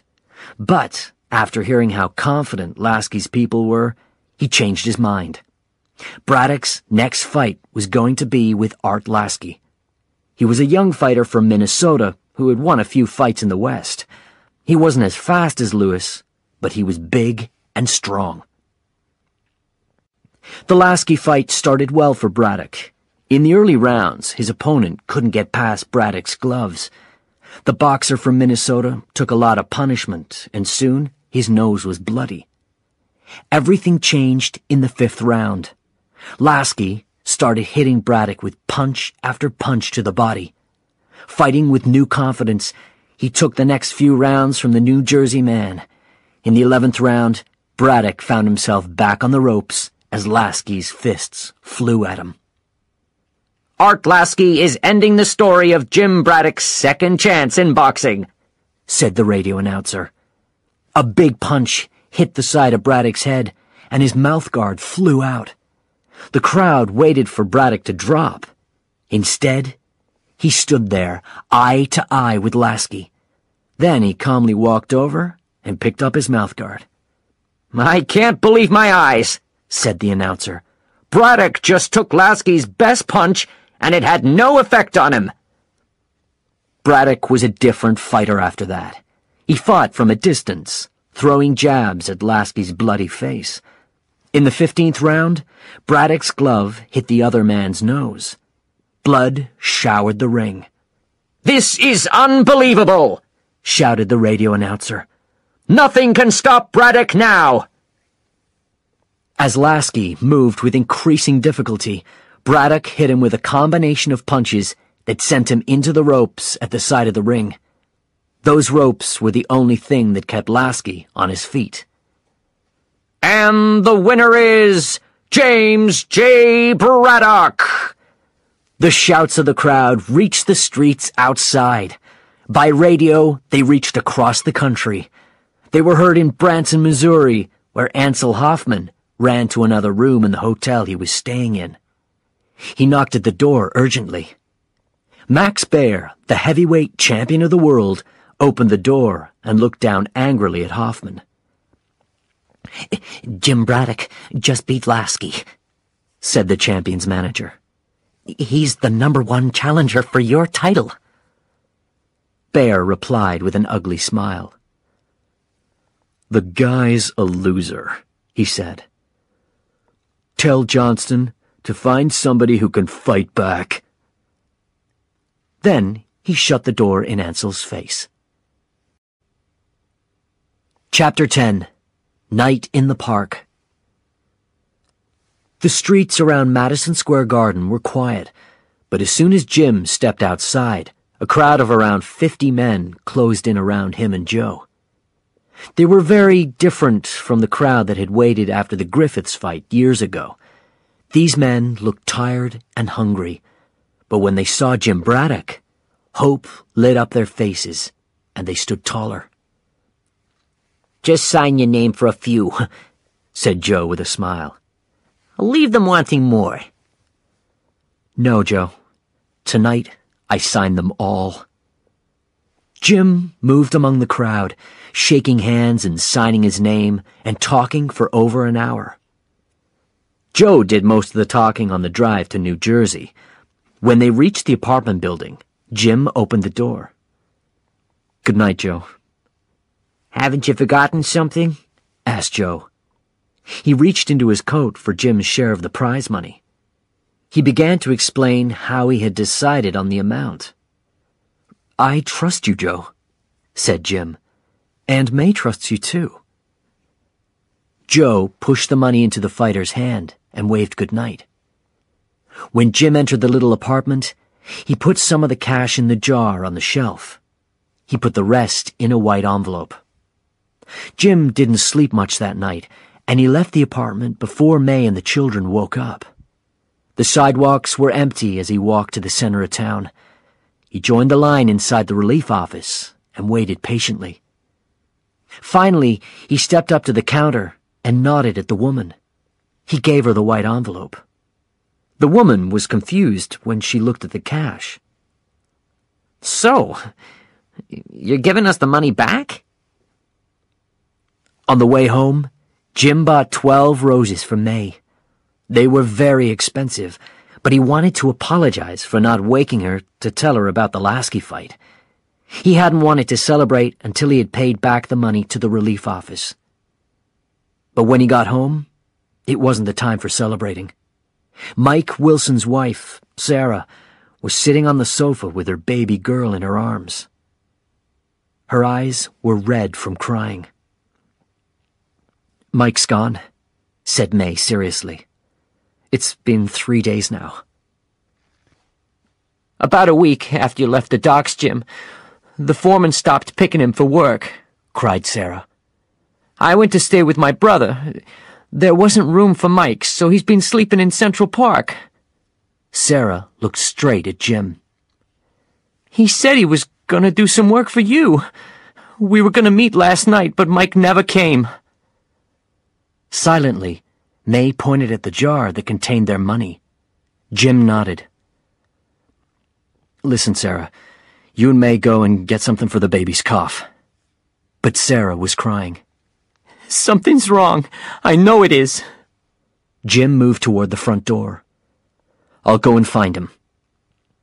Hours later, Jim entered Central Park. As the sun sank, he knew that the enormous park wasn't as empty as it looked.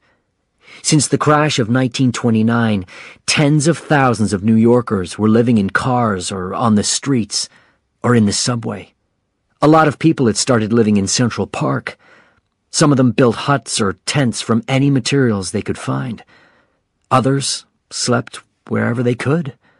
They ate any food they could find or catch or steal. Jim had heard that there had been a lot of sheep in Central Park. Most had been moved away. Now, as he searched for Mike, Jim saw park workers guiding the last sheep into enormous wagons. Jim watched until a policeman on a horse waved at him to move away. The shadows became longer as night came, and soon trash can fires were the only lights in the park. Jim went deeper into the park, past huts and tents. The sound of wet coughs filled the air. "Mike? Mike Wilson?" he called. Suddenly, 2 running policemen shouted at him to get out of the way. He looked to see where they were going and saw a crowd of people around several policemen on horses. Jim heard angry shouts and saw flames. He ran to the crowd and had to push his way through a wall of people to reach the center. A group of men had fought the police here, turning one of the sheep wagons over and burning huts. The police were in control again and were guiding the men away like sheep. There were 2 policemen on horses near Jim. "We were just trying to move the sheep," one of them told the other. "But one of these guys started shouting at us. He was angry, very political. Then they attacked us." Jim closed his eyes and remembered all Mike's angry talk. He knew this must be Mike. He began looking for his friend among all the fallen men on the grass. He got closer to the wagon that lay on its side. "A guy tried to free the sheep," a policeman was saying. "The horses were scared, and the wagon turned over." There was someone with his legs under the enormous wheels of the wagon. A group of men lifted the wagon up, and that's when Jim realized that there was a second man under the wagon, lying in a pool of blood. It was Mike. Jim's friend wasn't dead yet. Jim moved the hair from Mike's eyes. "Did you win?" Mike asked. His voice was soft and filled with pain. Jim nodded. "You're going to be okay, Mike," he said. Mike managed a weak nod. "I know it." But in the cold and dark of New York's Central Park, as the smoke from the burning huts blew over them and took away the last of the light, both men knew that this wasn't true. Few people came to Mike's funeral. It was a work day, and most people couldn't afford to lose a day's money.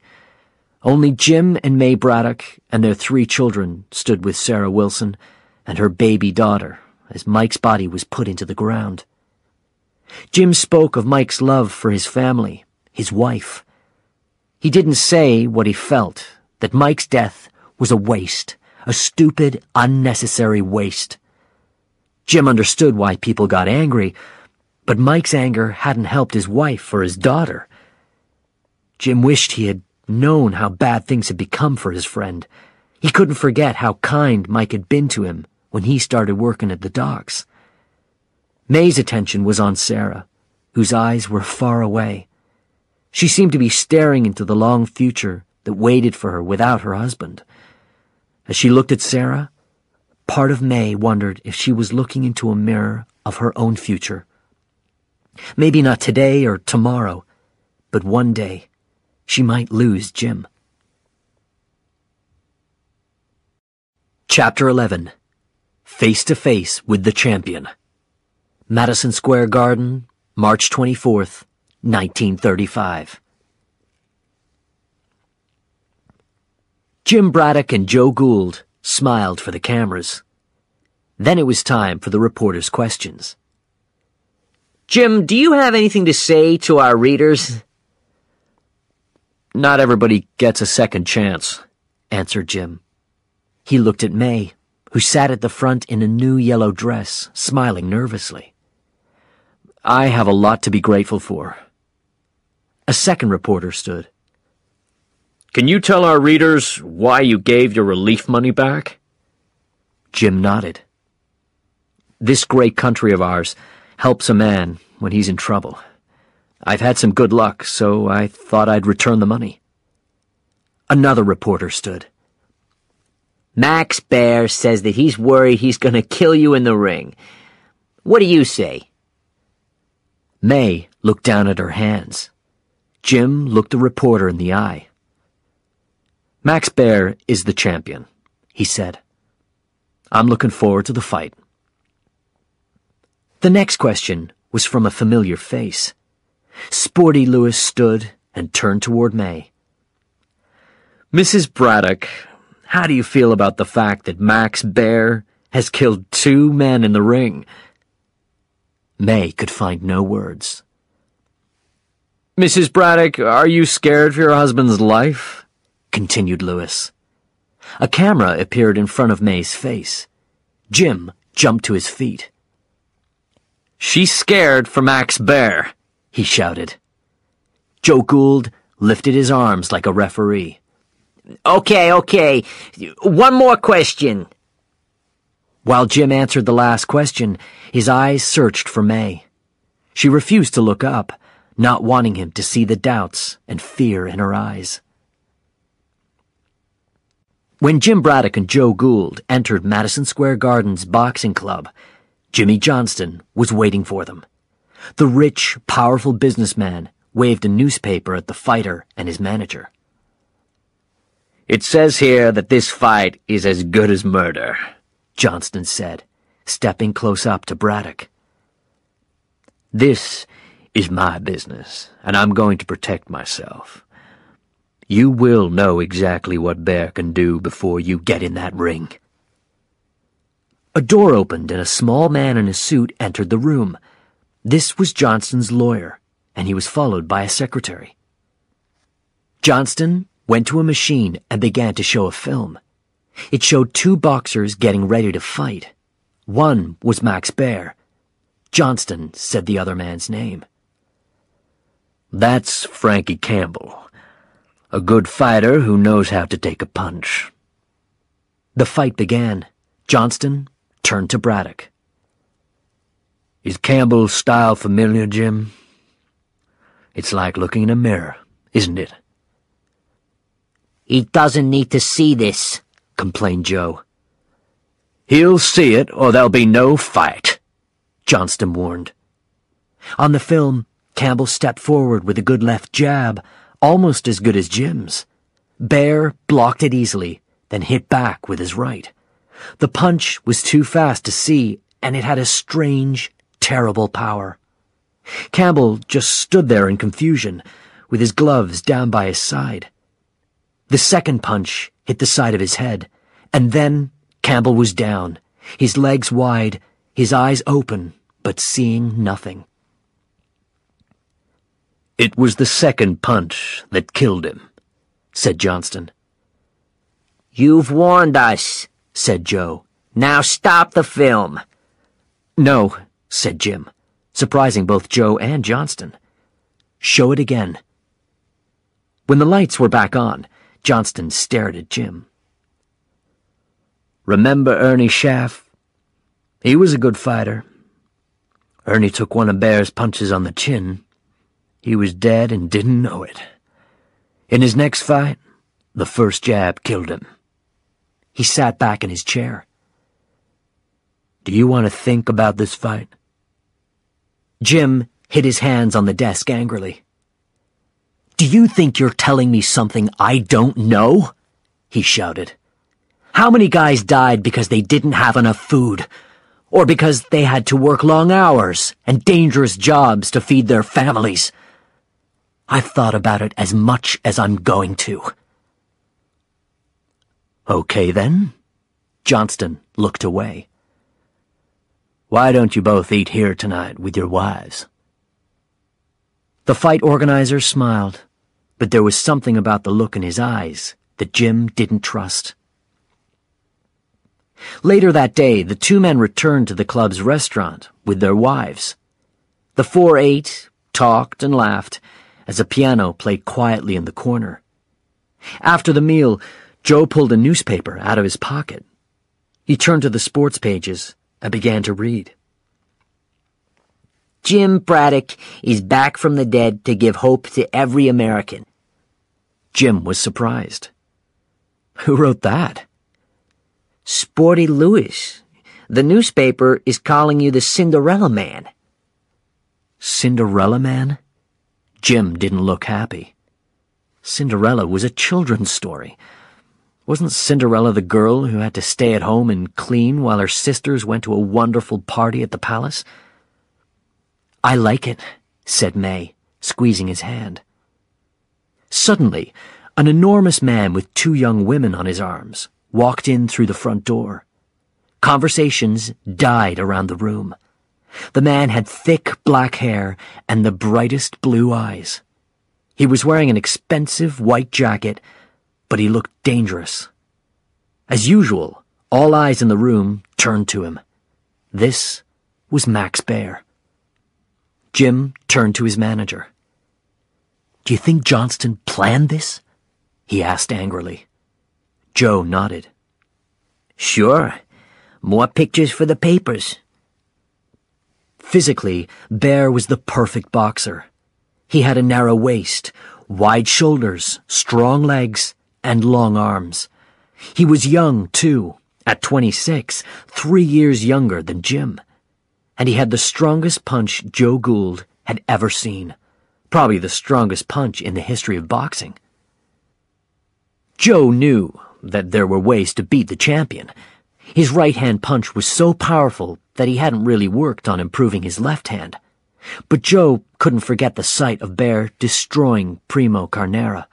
The big Italian had been knocked down 11 times in that fight. Joe's attention moved away from Baer when a waiter arrived with a bottle of wine and 4 glasses. From the gentleman at the bar. Mr. Baer said I should wish you good luck. Jim looked at May. The blood had run from her face, leaving her pale with worry. He stood. Get the coats, Joe. Then he began walking toward the bar. Baer gave a big smile when he saw Jim coming. Look, it's the Cinderella Man, he shouted. Jim stood toe-to-toe with the champion. You keep saying in the newspapers that you're going to kill me in the ring. I have 3 little kids. You're upsetting my family. Baer moved closer. His voice was quiet as he said, Listen to me, Braddock. I'm asking you not to take this fight. People admire you. You seem like a nice guy, and I don't want to hurt you. It's no joke. They're calling you the Cinderella Man. Well, people die in children's stories all the time. Suddenly, a small crowd of reporters and photographers ran into the club. Baer turned to face the cameras and smiled. His voice was loud again as he started performing for the cameras. If you're smart, you'll fall over in the first round, he told Jim. Jim's eyes met Baer's. I think I'll try for a few rounds, he said. Baer noticed May, standing behind Jim now. You should talk to him, he said. You're much too pretty to lose your husband. Jim squeezed his fist into a ball ready to attack, but Bear continued to look at May. Maybe I can take care of you after he's gone. This time, Joe Gould jumped, waving his fists at the champion. Jim pulled him back. May stepped up to the bar. Bear's bright blue eyes followed her as she picked up his drink, then threw it in his face. Bear just laughed as he dried his face. "Did you get that, boys?" he said to the reporters. "Braddock has his wife fighting for him." Jim stepped up to Max Bear. The two boxers were nose to nose. Then Jim turned, took his wife's hand, and led her away. As they left, the sound of Bear laughing followed them into the street. Chapter 12. The Big Day. Keep your head down and give me a combination. Left, right, left. Jim was teaching Jay and Howard how to box. Jay threw out a right fist and lifted his chin. Jim reached forward and gently hit his son's chin. "Don't take your eyes off your opponent," he said. "That's enough now," said May from the kitchen sink. Jim looked at his boys proudly. "There's more than one fighter in the Braddock family." As the two boys continued to box, they knocked over a chair. May turned. "I said that's enough," she cried. "No boxing in the house." She pointed at her two sons. "You're going to stay in school, then college. You're going to have professions. You are not going to have your heads broken in the boxing ring. Is that clear?" The boys froze. Before they could reply, May ran out of the apartment. As she stood outside, she could still hear Sporty Lewis's words in her head. Max Bear has killed 2 men in the ring. She didn't turn when she heard Jim's steps. "When you boxed before, sometimes I hoped that you would get hurt, just enough so you couldn't fight again. I always knew a day would come when a fight could kill you. And now it's here." She looked her husband in the eye. "Why? Why fight him?" "This is what I know how to do," said Jim simply. May waited for Jim to take her in his arms, to say that he had changed his mind, but he didn't. Part of him wished that he could, but it was impossible. She didn't understand how it felt for men like Jim or Mike Wilson, strong, hard-working men who were told that they were useless. There were thousands of people like this now, and they found hope in the fighter they called the Cinderella Man. Jim had to fight, for them. May's fear turned to anger. "I supported you until now," she said. "But not for this, Jim. I just can't." Her voice went cold. "You find a way out of this fight. Break your hand again if you have to. But if you leave this apartment to fight Max Bear, I won't support you." As the day of the fight grew closer, Max Bear helped reporters fill their sports pages. His latest demand was that there must be an ambulance outside Madison Square Garden, ready to rush Jim to a local hospital after Bear hit him. Jim just continued training. Joe Jeanette chose good partners for him to work with in the ring. Each one helped Jim improve one skill. One partner helped him work on his hand speed. Another partner allowed him to practice dodging big punches. Another helped him move around the ring quickly. Jim, Joe, and Jeanette also watched film of Bear's fights for hours every day. "Watch him," said Jeanette, pointing. "His punches are strong, but you can see them coming." With just a few weeks to go, Braddock's training became even harder. Joe and Jeanette started changing his boxing partners more and more often, so Jim fought a fresh fighter every round. One of the newspaper sports pages included something that Joe had said. Braddock is going to be really prepared for this fight, if he lives through training. Joe laughed when he read that, until his wife reminded him that May Braddock would read it too. Finally, the big day arrived. When Joe Gould arrived at the gym that morning, Jim was sitting alone, with a jacket tight around his chest. "What's wrong with him?" the manager asked Joe Jeanette. Jeanette shook his head. "He's fitter than ever, but he's old. His ribs aren't strong since the Lasky fight." Gould already knew about the problem with Jim's ribs, but he thought there was something else wrong. Gould knew that Jim's wife wasn't happy about his profession, and about this fight especially. But whatever the problem was, there was no time to solve it now. The fight was just hours away. "The reporters will be here soon," he told Jim. "Take off that jacket or Bear will see that you have a rib problem." Jim climbed into the training ring as a crowd of sports writers rushed into the room. He worked hard, but he still wanted to train more after the last reporter had gone. Joe Jeanette refused. "Go home and get some rest. You'll be working hard enough in the ring tonight." So Jim went home. He returned to a house that was empty except for May. She stood silently, looking at the newspaper. World champion fight tonight. Many worry for Braddock's life. Without a word, she turned and walked away. As the morning became afternoon, Jim lay in bed, unable to sleep. A taxi came for him at 4 o'clock. May followed Jim outside, where a small crowd of neighbors was waiting. "Come home with that title!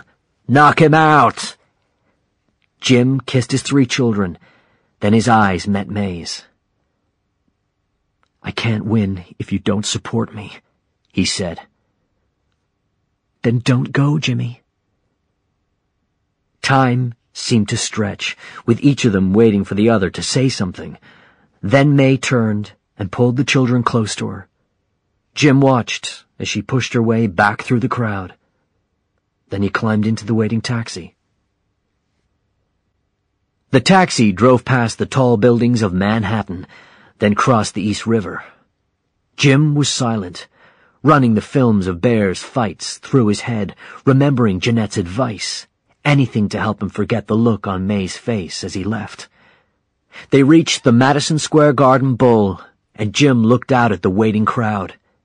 He could see that these people had known hard times, but there was something else, too, a bright look in their eyes, hope. Jim saw his own face in the glass of the car window. He had beaten Tuffy Griffiths so confidently, but that man was gone forever. He had passed his hat hopelessly around the boxing club, but that man was gone too. No, he was looking now at the face of every man who had ever been beaten down by hard times but refused to stop fighting. That's when Jim knew.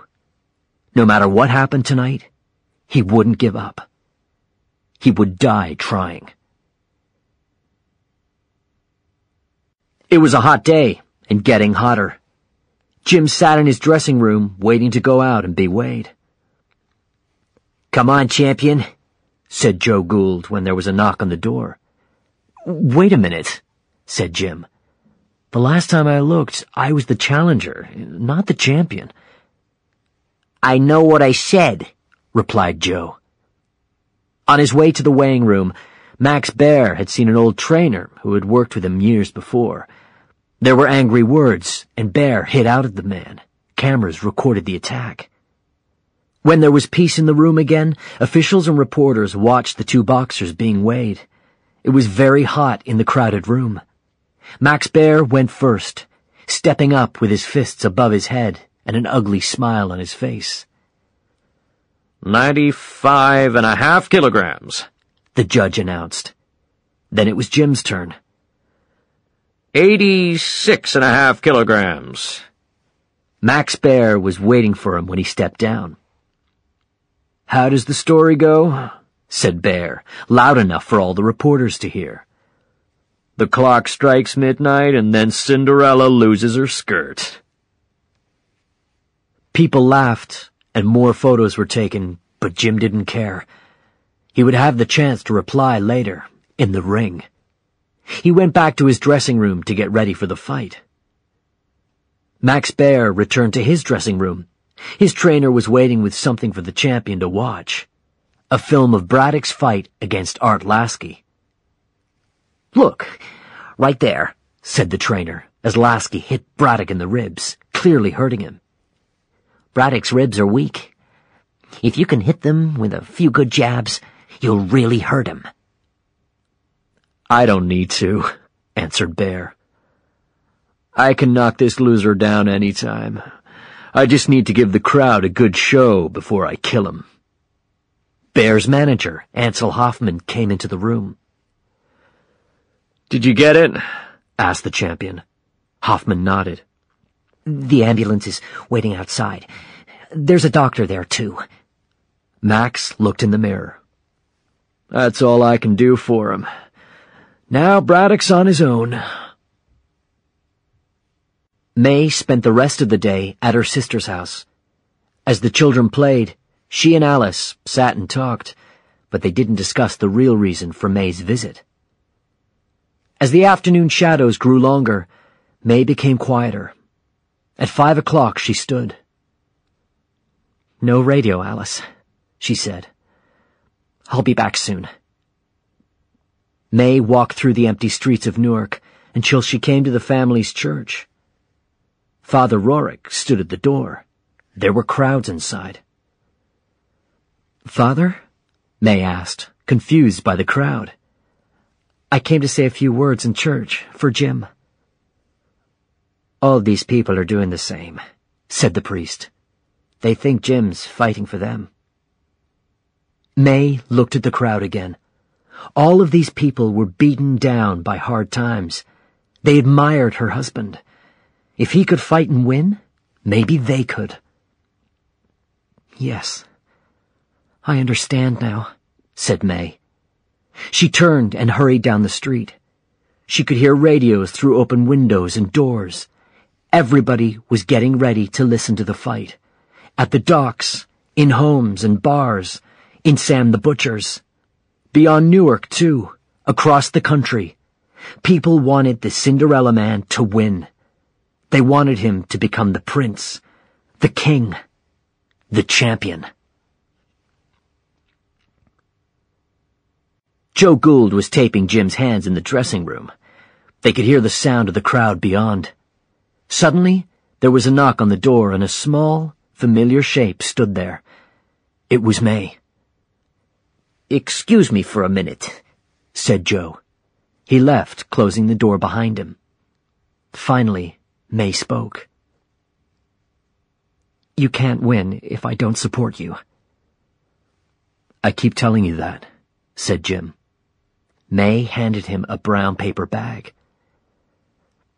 "I thought it was going to rain, so I used the money in the rainy day jar." Jim opened the bag and stared at the new pair of boxing shoes inside. "Maybe I understand." May's eyes shone. The two kissed, and smiling through her tears, May said, "I always support you, Jimmy. Just you remember who you are. You're everybody's hope, and your kid's hero, and you're the champion of my heart, James J. Braddock." It was almost fight time. "See you at home, okay?" May whispered as she moved to the door. "Please, Jimmy." Jim nodded. "See you at home." Chapter 13. The Hopes of the Crowd. Madison Square Garden Bowl, Long Island City, New York, June 13th, 1935. As Jim Braddock stepped out into the bright lights, the crowd became silent. The ring seemed so far away.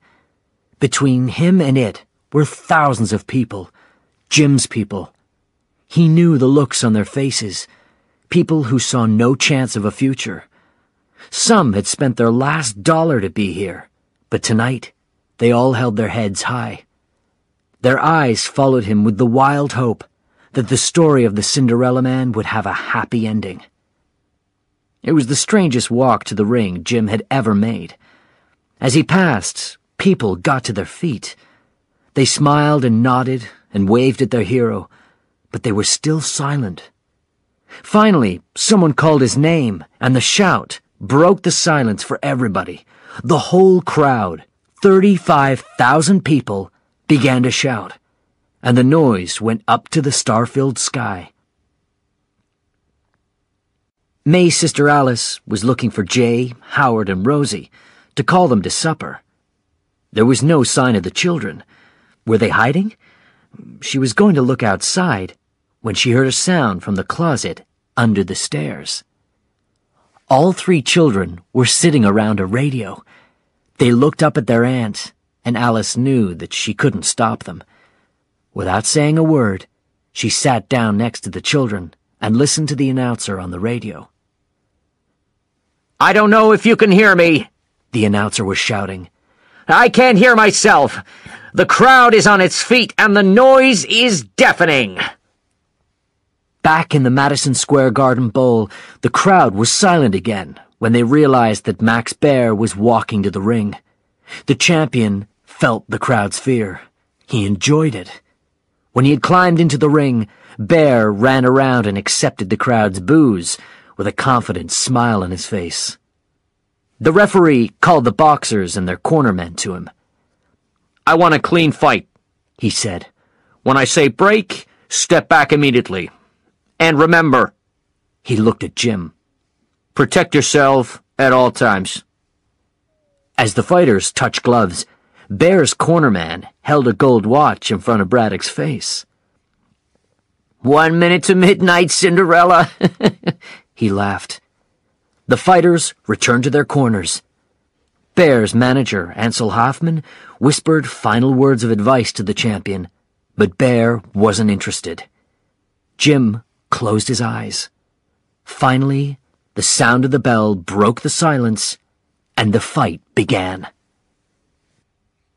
Round 1. Braddock came out fast and hard, hoping to surprise the champion. Showing no fear, he hit Baer with a right hand and then followed it with a left to the body. The champion tried to punch back, but Braddock danced away. On Braddock's next attack, Baer was ready. His left fist hit Braddock's ribs hard. Braddock's answer was a combination of punches. A long right to the face, another right, a left, and a final right to the chin. The champion knew now that Braddock had a good punch, but he refused to show any pain. "Calm down, old man," Baer laughed as the fighters held on to each other. "I'll let the fight go a few rounds." As the bell rang, Baer knew that he had lost the round on points, but he didn't care. He was confident that he could end this fight at any time with one punch. In the corner, Gould met Braddock with a big smile. did you see the look on Baer's face when you hit him? Jim took out his mouthguard. Yes, he was laughing. So use your left hand to knock that smile off his face. In the opposite corner, Ansel Hoffman was shouting, but Baer waved him away. "I'll kill him when I'm ready." You left, Jimmy, Joe said again. Remember you left. Round 2. Braddock came out with his fists moving at the start of the second round, too. "Nobody expected this fight to go 1 round," the radio announcer was saying. "But it's only reached round 2 because Baer is playing with Braddock. He's thrown almost no punches, and he's laughing at the challenger." But soon Baer started throwing more punches, aiming at Braddock's weak ribs. The strength of Baer's punches knocked the breath out of him. "The champion has really hurt the challenger," said the announcer. The crowd began to boo. "That's the right place, isn't it, old man?" said Baer. The referee separated the fighters at the sound of the bell. One of Braddock's cornermen worked on the fighters' cuts, while the other gave the boxer water. Jim coughed it back up. He needed air, not water. Joe examined Jim's ribs. "They're not broken," he said. "Not yet." Across the ring, Bear was playing and acting for the cameras. As he watched this, Jim realized that he himself didn't care about pleasing the crowd now. He wasn't even fighting Bear. He was fighting to beat the thing that had beaten him. He was fighting for his family's future. Round 3. For the third time, Braddock came out fast. He threw his punches at Bear's head, but the champion's punches were aimed at his opponent's body. Bear continued to hit Braddock's ribs hard with both hands. He hit Braddock with a low punch, and the referee warned the champion to keep his fists up. Before the fight started again, Gould saw that Braddock's gloves were down by his side, but there was no time to shout a warning. Bear had seen it too. He hit the side of Braddock's head with a big left-hand punch. Jim's legs bent. He was clearly in terrible pain. Was he going to fall?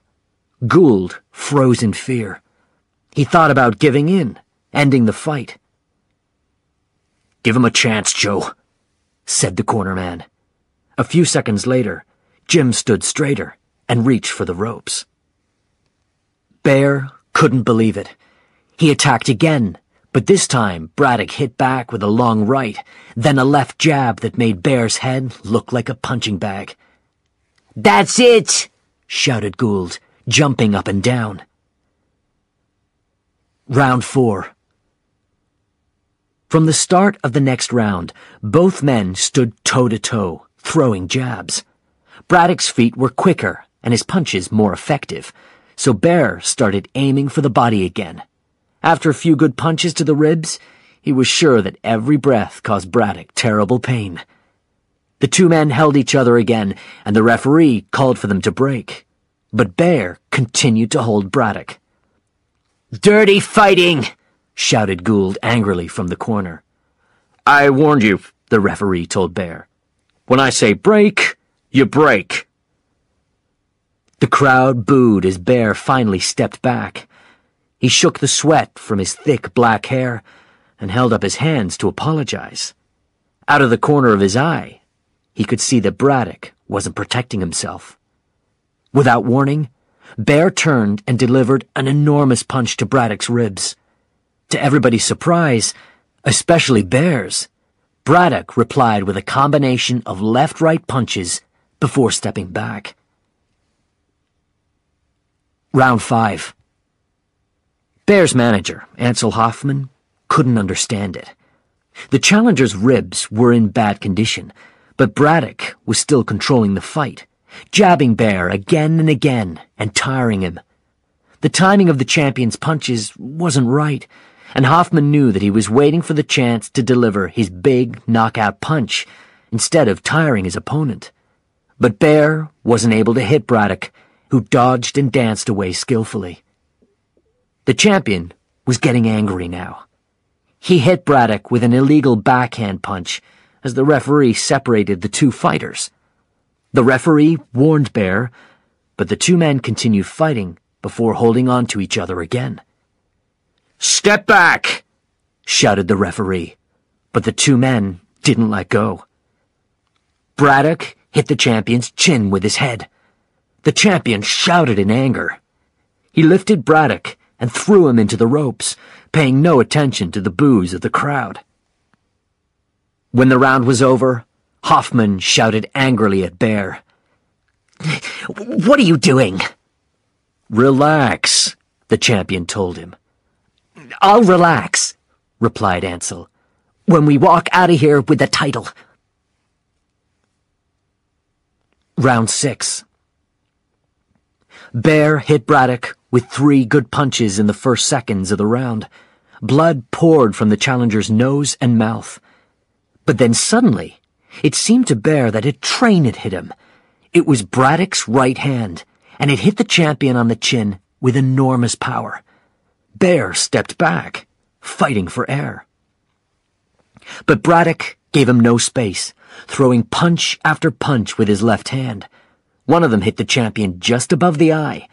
Bear fought back, but his aim wasn't as good as the challenger's. His right eye began to close. For the first time in this fight, Bear felt relief when the bell rang. He promised himself that he would end the fight in the next round, even if he had to kill the Cinderella man to do it. Round 7. As soon as the round began, it was clear that Bear had a new attitude. Joe Gould could see it. The crowd could also feel the change. Bear wanted to finish this fight now. But Braddock wasn't afraid. He met the champion in the middle of the ring, and the two fighters continued the fight. Bear hit Braddock with several punches to the body. The last of these hit below the belt. "Keep your punches up, Max," said Braddock. Bear smiled and delivered a combination of punches to his opponent's body and head. "Is that up enough?" Braddock forced himself to smile through the pain. "That's fine, Max." As the bell rang, Bear continued throwing punches. Braddock hit back as hard as he could, but Max Bear just laughed. "I can't believe this," said the radio announcer. "Everybody expected the champion to win easily, but now, after the 7th round, neither fighter is ahead. Either of them could win." Chapter 14. The Luckiest Man. "Alice?" The house seemed empty. May looked at the uneaten meal on her sister's kitchen table. Then she heard noises from the closet in the hall. They were all there, May's 3 children and her sister, listening to the fight on the radio. "The crowd was expecting big things from champion Max Bear in the 8th round," the radio announcer was saying. "But Jim Braddock refused to be beaten." Rosie looked up and saw her mother. "It's the police," she said to the others. "By the 9th round, it was a fact that Braddock had fought better than anybody expected," continued the announcer. "But some people were saying that Bear allowed this to happen. In the 10th round, the champion was in complete control of the fight." May reached to turn off the radio. Jay's eyes met hers. "Please, Mom." She looked into their hopeful faces and knew that she couldn't say no, but she refused to listen herself. Without a word, she turned and walked away as the 11th round began. Round 11. Bear was mad as he rushed out. He chased Braddock around the ring, throwing punches at the challenger. And then it came. Bear's big punch, the one that had killed 2 men. When it hit him, Braddock's mind was in a fog. He felt heavy and light at the same time, and his legs could only just support him. He felt the ropes on his back. Suddenly, a memory of his family came into Jim's head. His wife and children. The reason why he was here. He let the rope support him for a few seconds, and then he pushed forward, back on his feet. Bear just stared at Braddock, unable to believe that the challenger had taken the punch and not been knocked out. Jim looked back into Bear's broken face and smiled. For the rest of the round, Bear tried to finish his opponent, but his wild punches missed. Braddock hit back with a jab, a cross, another jab. With each punch, he felt his strength returning. There was blood on Bear's face now. At the end of the round, Braddock's cornermen worked urgently on the cut under the fighter's eye. Joe Gould seemed close to tears. "Jimmy," said his manager. "Win or lose—" "Thanks, Joe. For all of it." Jim lifted a bloody glove. "Now stop talking." Round 12. Bear started the 12th round still trying to finish the fight with one big punch, but the challenger was faster and dodged the punches. "He's slow!" shouted Gould from the corner. The crowd was shouting in both happiness and fear. "You're right. It is a funeral," shouted the young reporter next to Sporty Lewis. "Max Baer's funeral." But Lewis didn't hear. He was on his feet, shouting like everybody else. The crowd's shout was like a wave of noise. "Braddock! Braddock! Braddock!" It was too much for Max Baer. He ran at Braddock, moving his fists fast and hard. The punches hit the challenger, the last one below the belt. Braddock bent over in pain as the round ended. Joe Gould jumped over the ropes, shouting angrily at Baer. The referee and the fight's doctor had to lift the little manager back out of the ring. Baer just stood in the center of the ring. "That low punch lost you the round," the referee told him.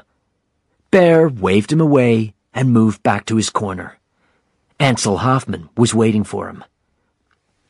"You're losing. Are you listening to me? Do you want to lose the title to this nobody?" At her sister's house in New Jersey, May had stopped pretending to herself that she was reading the newspaper, that she wasn't listening to the radio. She went back to the hall, where the others still sat listening. May hid around the corner so her children couldn't see her. She stood in the dark and listened to the 13th and 14th rounds with growing fear. At last, when there was just one more round in the fight, she stepped out of the shadows. Rosie moved to the side. "Sit here, Mommy." May joined her children. Pale with worry, she listened to the announcer. "It's the 15th and final round. The crowd is shouting at Braddock to stay away because Baer is looking for the knockout. But Braddock is not staying away, and Baer is delivering the biggest punches of his life." May saw the fear now in her children's eyes. Would their father come home tonight? "But Braddock is not only standing, he's coming forward." Round 15. In the ring, Max Baer and Jim Braddock were beaten, bloody, and tired. They fought for air as they circled each other, looking for a chance to get past their opponent's defenses. Baer's fists flew, and all of his punches were strong enough to knock a man out. But they were wild and anxious. Braddock remained on his feet. He kept coming forward, bringing the fight to Baer. The final seconds of the fight seemed to stretch forever. For the boxers, the crowd seemed to disappear. The referee, the judges, and the managers were gone too. For each man, there was only the other fighter. Braddock danced to the side and threw a jab. Baer saw his chance. He threw his famous right punch and hit Braddock right in the head. It knocked the challenger to the side, and now Baer could hit him with the second punch. Silence fell over the crowd. Was this the end? No. Braddock turned and just managed to dodge the next punch. He hit back, and the two men were still throwing punches when the final bell rang. The fight had ended. Everybody waited to hear the fight officials announce a winner. It was clear which fighter the crowd wanted. "Braddock! Braddock! Braddock!" Minutes later, Braddock was still resting on the ropes while the fight doctor examined him and Joe Gould took his boxing gloves off. "I don't like it," said Joe. "The judges are taking too long." A shadow fell across their corner. It was Max Baer, who looked Jim Braddock in the eye. "You beat me. It doesn't matter what they say." Jim tried to find the right words, but Baer was gone before he had a chance to say them. At last, the judges handed a small white card to the fight announcer. He climbed over the ropes and moved to the microphone in the middle of the ring. "Ladies and gentlemen, the winner and new heavyweight champion of the world!" The rest of his words were lost in an explosion of noise. The same noise filled the streets of Newark. People poured from their houses into the streets to celebrate. They poured out of Father Rorick's church to join everybody else in an unplanned street party. People laughed and cried with happiness. Faces that looked old with worry became suddenly young again. At her sister's house, May's cry cut the night. As the family celebrated, little Rosie smiled proudly at her mother. "It's the steak," she said. Back at the Madison Square Garden Bowl, the crowd pushed forward for a better look at the Cinderella Man. Everybody wanted to shake his hand, to touch him, to take home a little of his magic for themselves. James J. Braddock stood in the center of the ring with his arms lifted over his head. Tears poured from his eyes. He listened to the crowd's shouts, but his heart was in another place. It was in a little New Jersey apartment where his wife and 3 children would soon be waiting for him to come home. In the end, they were the reason why he was not only the heavyweight champion of the world, but also the luckiest man in it. And so, James J. Braddock, at the age of 29, became the heavyweight champion of the world on June 13th, 1935. None of the judges disagreed with the decision. For the public and the press, his win was one of the biggest surprises in the history of the sport. Most agreed that Bear had been beaten by a better boxer on the night. For 2 years, Braddock didn't box again. Finally, a fight was arranged with Joe Louis, the Brown Bomber from Detroit. On June 22nd, 1937, the 2 fighters met in Chicago. By this time, Braddock was not as strong or healthy as he had been. His left arm was very weak, but he still managed to knock Louis down in the first round. By the 4th round, Joe Louis was controlling the fight. According to Braddock, "After a couple of rounds, I knew I was in there with a great fighter." The end came when Louis knocked Braddock out in the 8th round. "When he hit me with that right, I just lay there." Joe Louis later became one of the greatest heavyweight title holders in the history of boxing. James J. Braddock fought one more fight after that in 1938 against a young boxer from Wales, Tommy Farr. Farr had lasted all 15 rounds against Louis, and most people expected him to beat Braddock. Again, Braddock surprised everybody by winning the fight. Then he decided to leave the sport as a winner. "I've won my last fight," he announced to the press. After he stopped boxing, Jim Braddock remained friends with Joe Gould, and Braddock had a lot to thank his manager for. When Gould had allowed Joe Louis to challenge Braddock for the title in 1937, he had demanded money from all Joe Louis's heavyweight title fights for the next 10 years if Louis won. Jim and May Braddock were never poor again. The couple lived in the same New Jersey house that they bought after Jim won the heavyweight title. Jim spent the rest of his life surrounded by friends and neighbors who admired and loved him. Looking back, Jim Braddock said that when Bear hit him with his best punch and Jim didn't fall, he was the happiest guy in the world. The story of the Cinderella Man did have a happy ending.